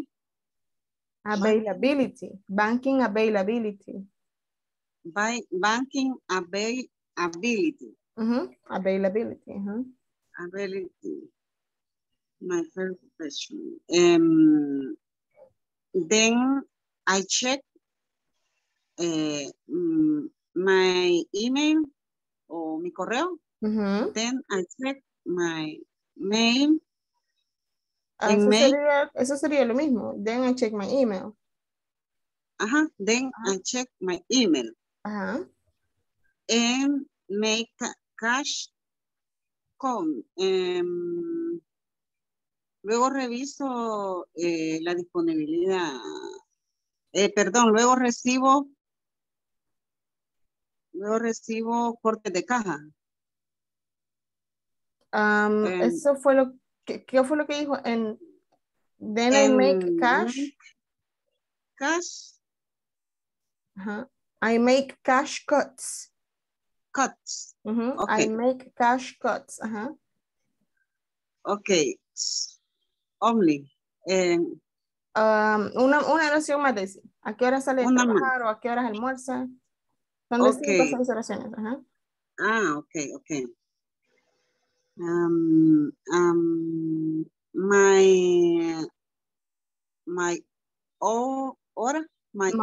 My time. My time's lunch is 7:45. 11:45. 11:45. Okay. Bye. Okay. José, are you ready o se las repito? Repeat, please. Okay. Job position, administrative accountant. First occupation, banking availability. Then she checks her email. Se lo voy a leer tal como lo dijo ella. Then I check my email. And I make cash cuts. Cortes de caja, cash cuts. Time for lunch is 11:45. Ahora en tercera persona, Josué. Thank you, teacher. Thank you, Daisy. Check her emails in the morning. Daisy checks. Daisy check her email in the morning. Daisy take her lunch 11:45 p.m. Yes. Daisy receives cash cut. Banking availability. Daisy's first occupation is banking availability. Repeat. Daisy occupation is a bank ability. Availability. Availability. Correct. Very good, José. Créeme que las primeras veces que nosotros tenemos que cambiar lo que escuchamos a tercera persona o a plural o a otra persona, no es fácil, no es sencillo, porque de por sí estamos empezando a hacerlo nosotros. Ahora vamos a tener que cambiar lo que otro ha dicho, right? Es un gran esfuerzo, pero esto les está ayudando a su cerebro a que se vaya acostumbrando a esto, ¿de acuerdo? So, good job, Josué. Ahora usted lee su rutina y Jorge, usted le pone toda su atención a Josué y nos dice en tercera persona lo que Josué le va a mencionar. 5, máximo 6 oraciones, Josué. 5 está bien. Vamos. In my work, I usually drink coffee in the morning. Later, I start to prepare the orders of branches. Later, I clean my work area. I take my lunch at 12:30 p.m. I finish work at 4 p.m.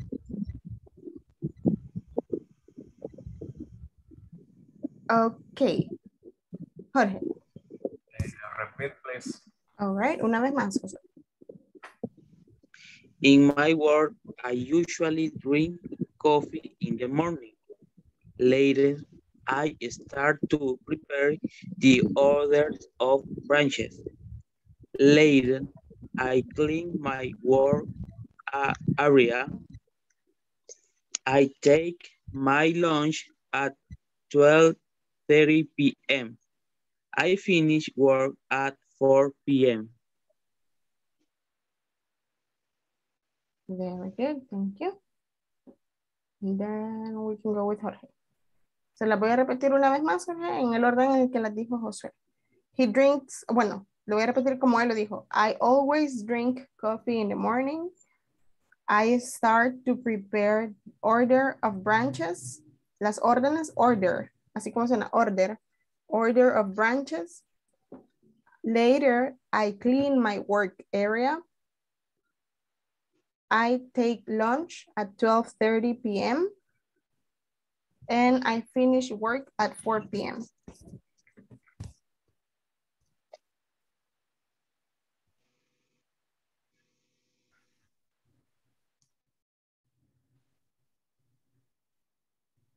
Vamos, Jorge, veamos qué tenemos.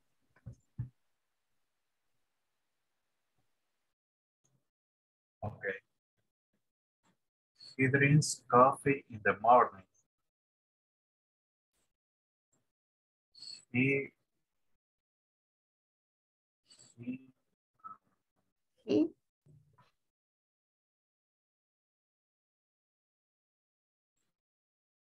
reading a book French. No, prepare, lo puse ahí en el chat también, Jorge. Lo que había preguntado, porque eso lo preguntó José, ¿cómo se dice? Branches es sucursales. Entonces él dice prepare the orders of the branches, prepara las órdenes de las sucursales. Prepare orders of the branches.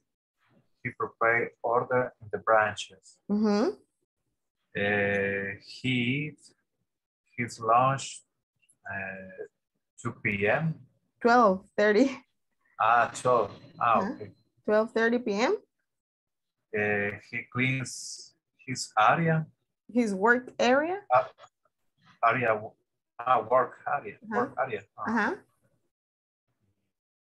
Solo eso tengo. And he finishes work at 4 p.m. Very good. Igual, lo que les digo, este ejercicio vamos iniciándolo y se va tratando de lo mismo, right? Yo no quiero dedicarme solo a que ustedes hagan ejercicios de repetir, perdón, de copiar lo que ven en la pizarra o en la pantalla, sino que vayan el paso extra de salir de la línea de confort.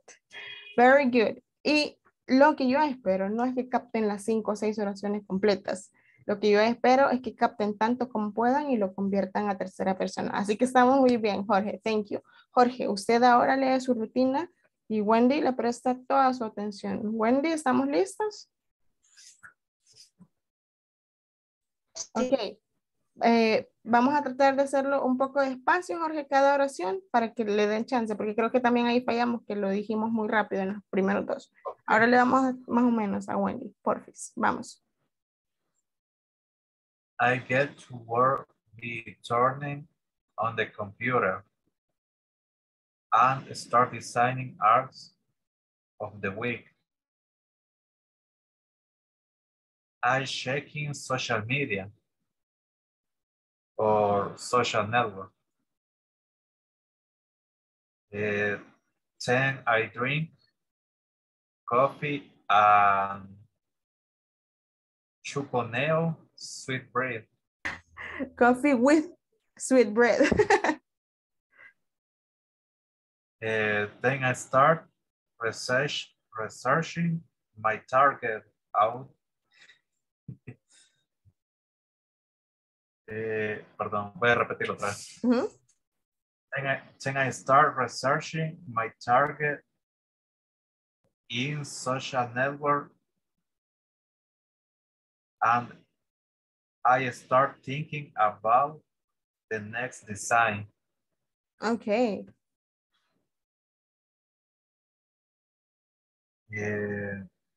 I have to do at the end of the day. Perdón, esto me equivoqué. Creería que con eso estamos bien. Con start thinking about next design ya tenemos las 6 oraciones, Jorge. Ok. Wendy, con 5 que tenga de esas, estamos bien. 5 de 6. He captado, creo que solo 3. Ok, le voy a repetir lo que dijo Jorge. Wendy, dijo, I get to work and I turn on my computer. Llega al trabajo y enciende la compu. Luego dice, start designing art of the week. Start designing art of the week. Luego dijo, I check. Designing. Comienzo a diseñar arte. Start designing art of the week. Art. Luego dijo, I check social network. Y de ahí dijo, at 10, I drink coffee with sweet bread. Y la última 2 que dijo, researching target in social network, start thinking about next design. ¿Estoy correcto, Jorge? Yes. All right. Ok, vamos a intentar. De eso se trata, amigos. Uy, dijo she o he. He gets. Yes. He gets her work. His work. And turn on his computer. Correct.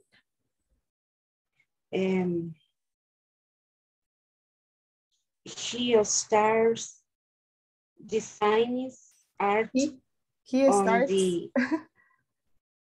He starts designing art on the computer, on the work. Oh, art of the week. Art of the week.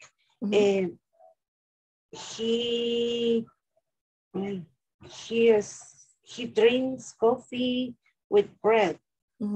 With sweet bread. Sweet bread. And he starts researching target a network. Yes. So esa es Very good, Wendy. Yes. Yes, lo que importa es que realmente están intentando ahorita. Vamos, este es como el despliegue, right? El despegue. Así que estamos bien. Helen, ahora usted le presta toda su atención a Wendy. Wendy, please, your routine. Igual que Jorge, un poquito de espacio entre cada oración para darle tiempo a ella de que anote, ¿ok?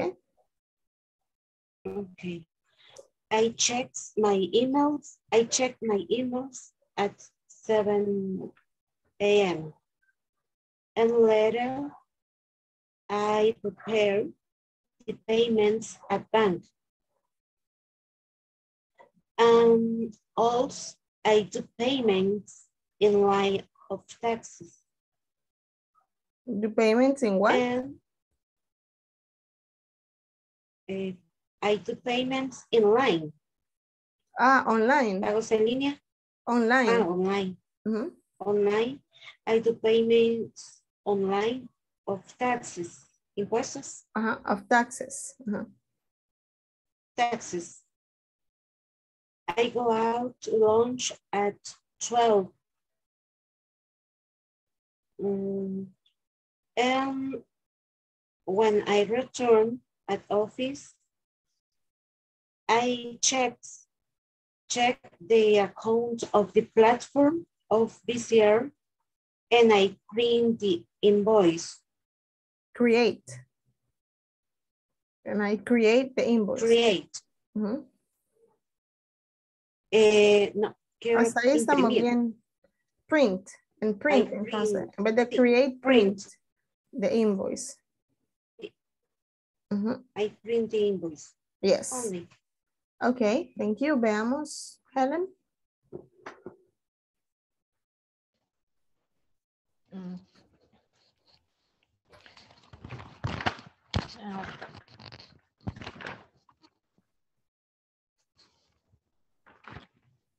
¿Me puede repetir otra vez? Yes. Ella dijo, I check emails at 7 a.m.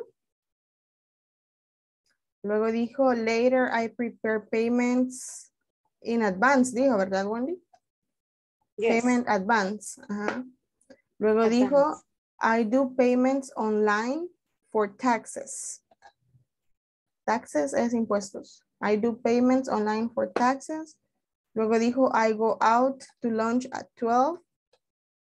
Y lo último que dijo fue, when I return to the office, I check the account of platform and print invoice.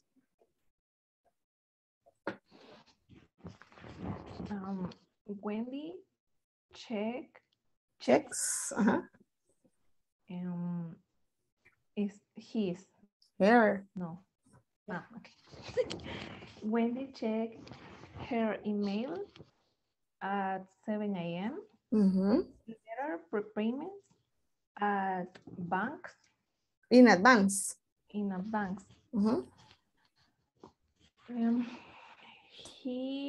She does payments online for taxes. She goes out her lunch to lunch at 12. 12 p.m. When she returns,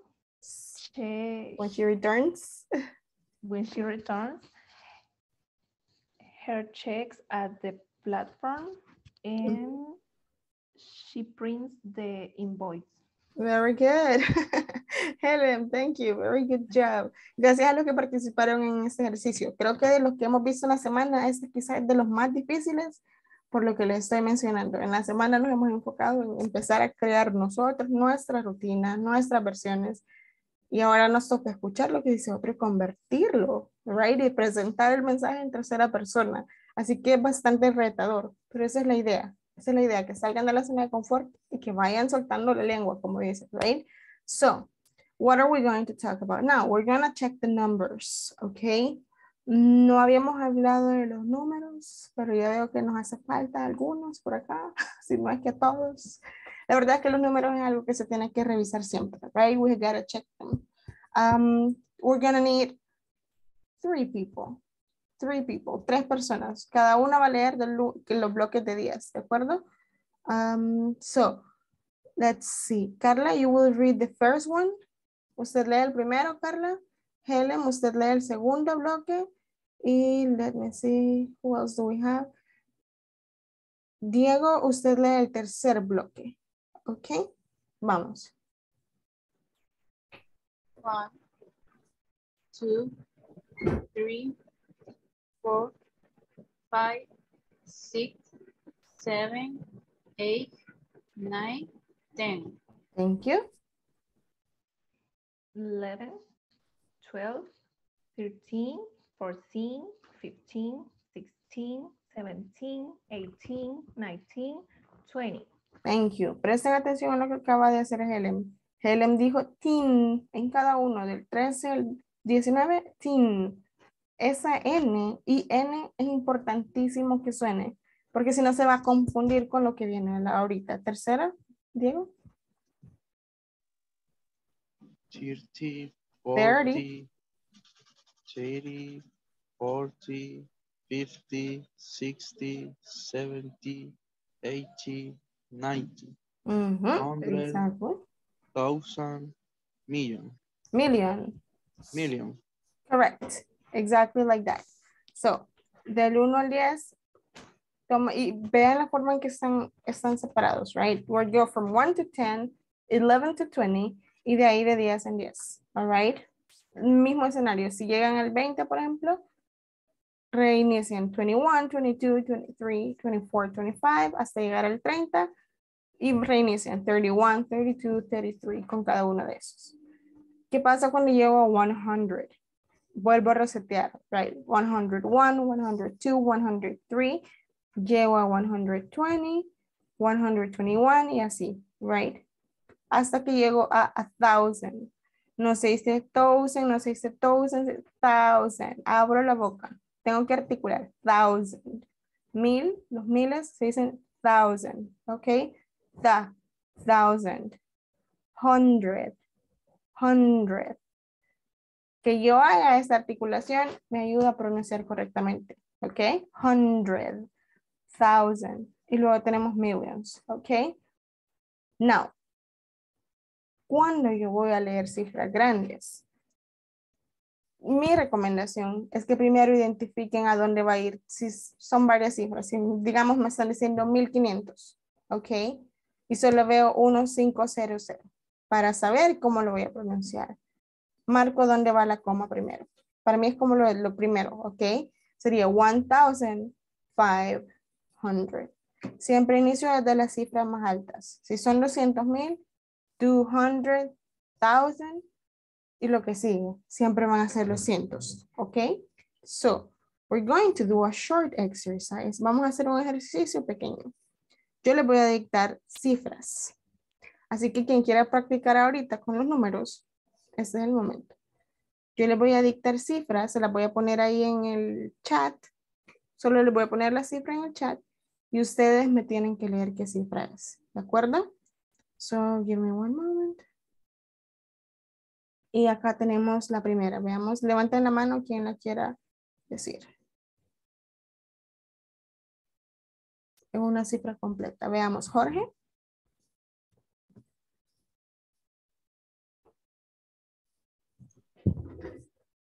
$76.43. Sería, ¿cómo se diría esa cifra? Si empezáramos desde los miles. Es 7,000. Ajá.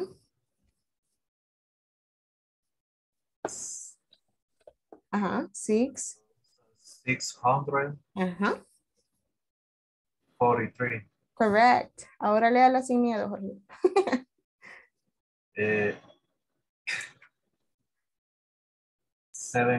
7,000, Six. 643. Yes, usted tiene que leerla así, 7,643 de corrido. Very good. Here is the next one, okay? Just a minute. Next one, Adolfo. 9,000,000. Busquemos la coma primero. ¿Dónde voy a hacer la separación? Ah, ok. Sí, ya. 95,000.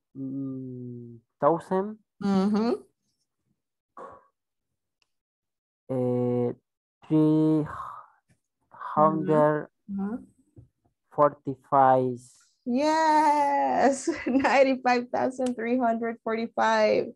Son la primera clase que lo capta la primera.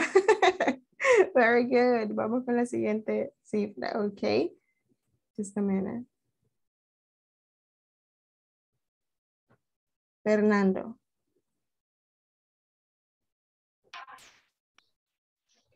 Busquemos la coma. ¿Dónde la colocaría primero, Jorge? Fernando? Y de ahí leemos.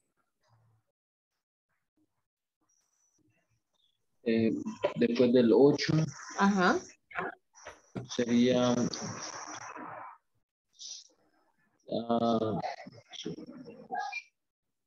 748,000. Ajá.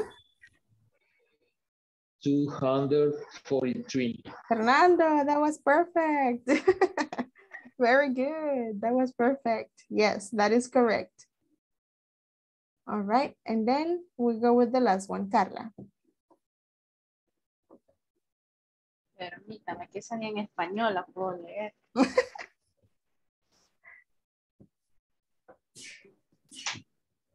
Sería 80,000. 800. ¿Empezamos? Ah, sí.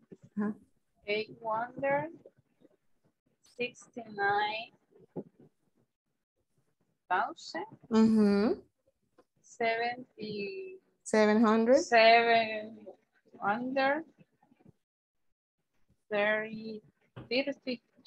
32. Hasta ahí. Ajá. 869,732. 869,732. Right? Como best practice, como buen hábito, siempre busquen separar la cifra grande primero. ¿Dónde va la coma? ¿Cuál es la cifra más grande que voy a leer primero? Basado en eso yo sigo. All right? That's gonna be it for tonight. Eso va a ser todo por ahora. Voy a pasar lista la última vez. Acuérdense que el que vaya diciendo acá, here, se puede ir desconectando. ¿De acuerdo? Solo nos quedamos con Jorge. Vamos con César Alexander Parada. César Alexander Parada, segundo llamado.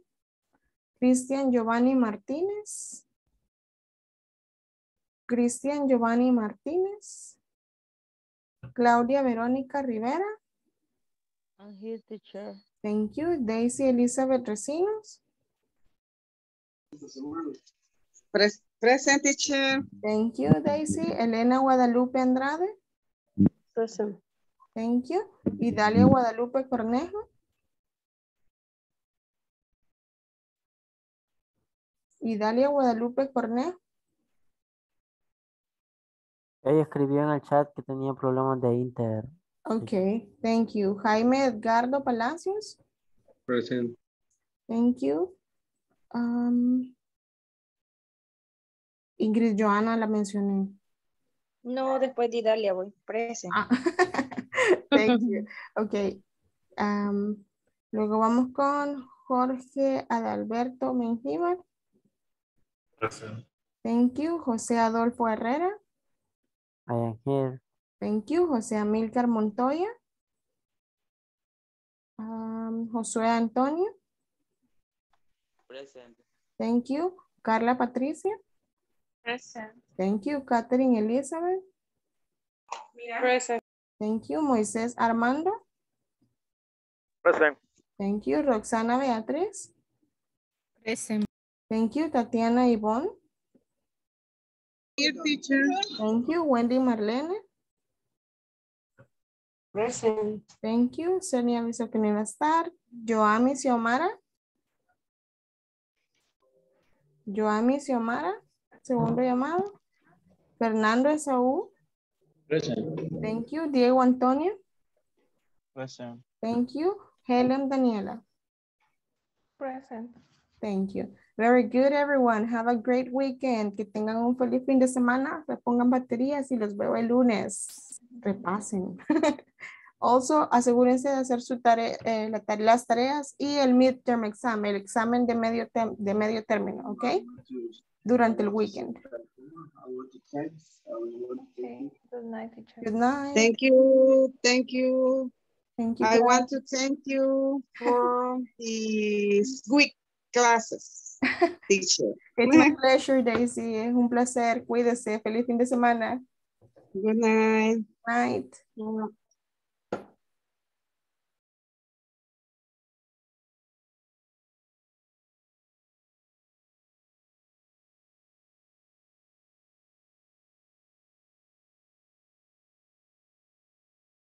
Casi siempre se queda alguien ahí, no se quiere desconectar, no sé por qué, Jorge.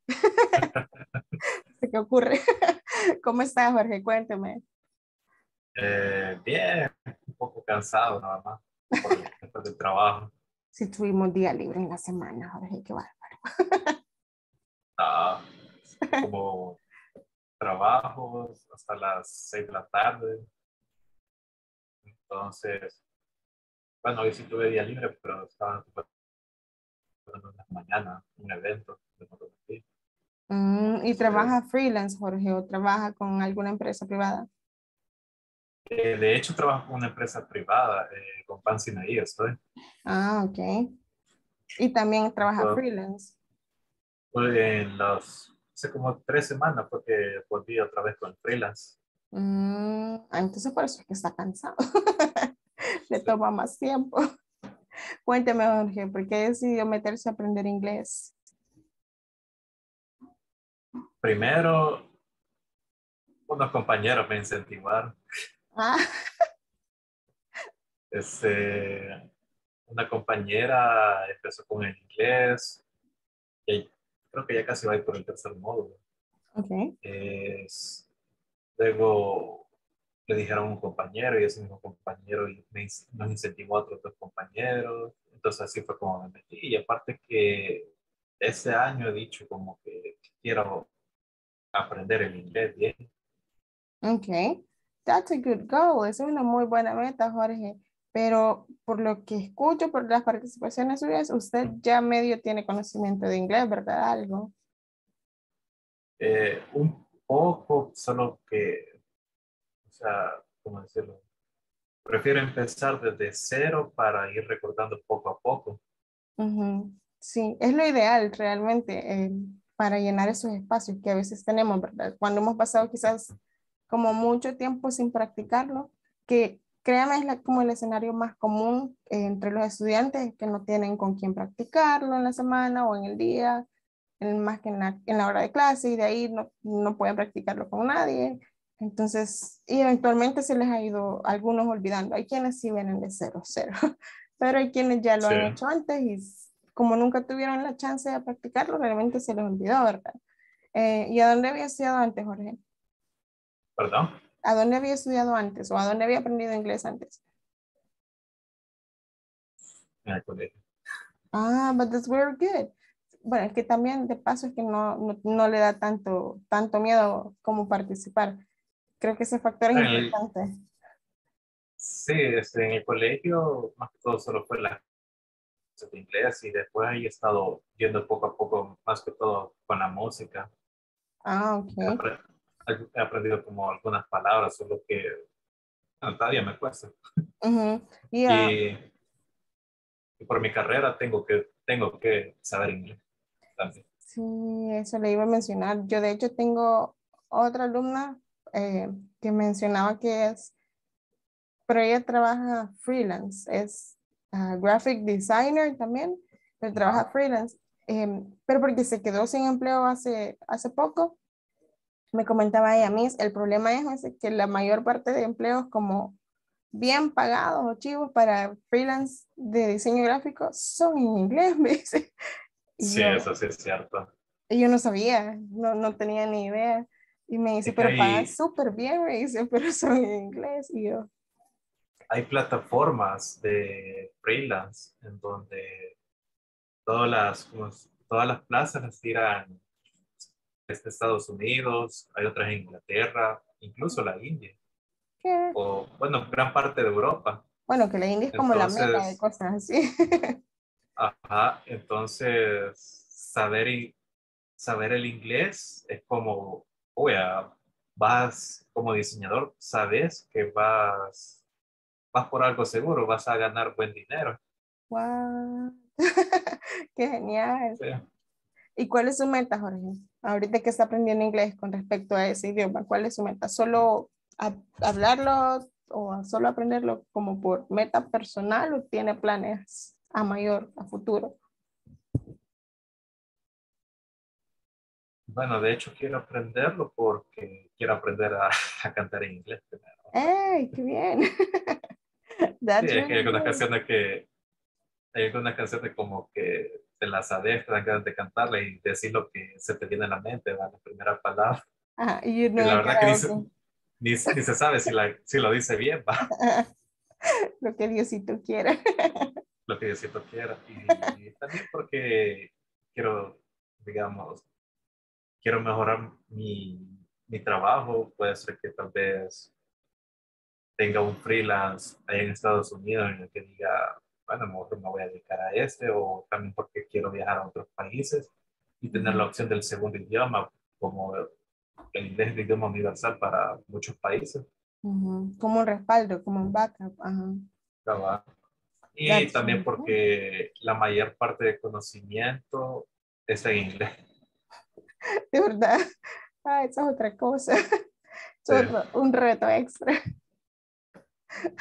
Por eso es que medio sabe, entonces, más que solo lo del colegio, porque le ha tocado enfrentarse que de por sí los trainings y esas cosas van en inglés, ¿verdad? Sí, se tiene que remontar. Puro traductor de Google. Sí, ahorita lo que quiero, o sea, mejorar, practicar bastante y poder dominarlo, tanto hablarlo como escribirlo. Perfecto. Le quería preguntar, de los temas que hemos visto, esa es la segunda semana, ¿verdad? Sí, la segunda. Pero no la hemos terminado porque el lunes compensaría la del martes que perdimos, digamos. Ah, ok. Pero, ajá, esta es la segunda. De los temas que hemos visto hasta ahorita, Jorge, ¿le ha quedado como todo claro? ¿Tiene dudas? ¿Quiere que reforcemos alguna parte en específico? Que usted diga, Eh, aquí más o bueno, menos, aquí tambaleo.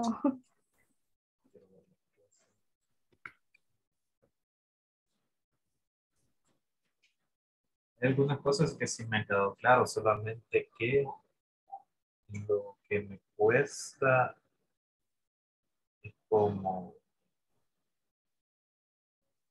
¿cómo decirlo?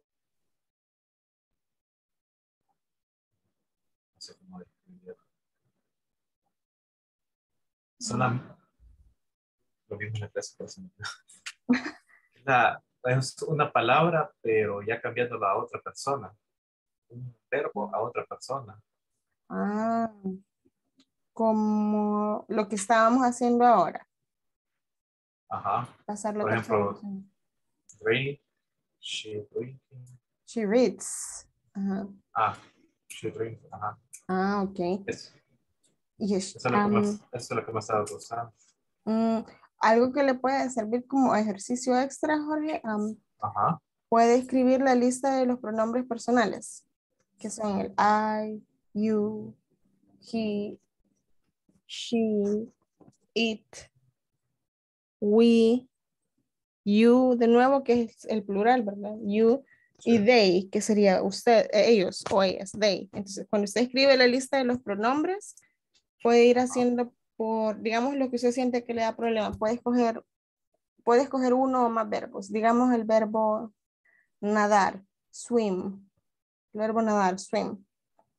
Y solo con afirmativas. Puede empezar solo con afirmativas, que es como lo más fácil, porque solo va sujeto y verbo, ¿verdad? Sujeto y verbo. Esto es solo con verbos de acción, por ejemplo, que sería como nadar, por ejemplo. Y entonces a la parte de cada uno se lo pone en la forma que iría. Por ejemplo, I swim, y le complementa con algo como I swim every day. En la siguiente, que sería you, ahí va a usar you swim every day. Se queda igual, sujeto, verbo en su forma base. Ya cuando llega a terceras personas, he, she, it, me acuerdo que ahí le agrego la S. Entonces, he swims every day. Haga la misma oración para todos, pero en la tercera persona agréguele la S al verbo. Esos son los únicos que cambian realmente en afirmativo, Jorge. Pero cabal, hacer ese switch, ese cambio, no estamos acostumbrados porque ahorita lo hemos visto, es como, ahorita me dieron que lo hiciera y ahora tengo que hacerlo, cambiarlo todavía, ¿verdad? Entonces, es natural que nos cueste, Jorge, de lo más natural, pero ese tipo de ejercicios así de oraciones repetitivas, solo cambiarlas en tercera persona, le va a ir ayudando a que se acostumbre. Por lo general, el cerebro aprende no solo escuchando ni solo viendo, sino haciendo también, ¿verdad? La repetición es como la mejor herramienta que tenemos, pero trate de hacerlo con diferentes verbos. Swim, busque, por ejemplo, walk, caminar, I walk, she walks, right? Y así. Si se fijó, a la mayoría de sus compañeros les cuesta, no es que les cueste, creo que no estamos acostumbrados, por lo mismo que no es nuestra lengua, pronunciar la S al final. Aunque la escriben en su verno, a la hora de hablarlo no la pronuncian. El cerebro por defecto la salta. Entonces, asegúrese que en las terceras personas usted sí la está pronunciando y así se asegura que el cerebro registre que sí tiene que pasar eso. Ya después, Jorge, a medida que usted platique, vaya practicando más, el cerebro va haciendo lo que tiene que hacer porque ya lo practicó. Así que ese sería como el ejercicio más fácil para hacer esa transición. Ok, eso va a ser todo por ahora, Jorge. Ha sido un gusto. Y tengo Dígame. otra duda. Dígame. Con respecto a la pronunciación correcta de las palabras. ¿Cómo cuáles, Jorge?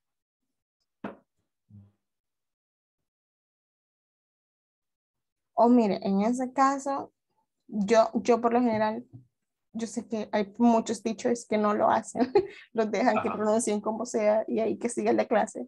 Si se ha fijado, yo a veces los interrumpo a ustedes. Si pronuncian algo mal, yo los interrumpo. Sí. Y existen dos tipos de alumnos. El que escucha que el teacher lo interrumpe y le corrige y sigue, como y sigue.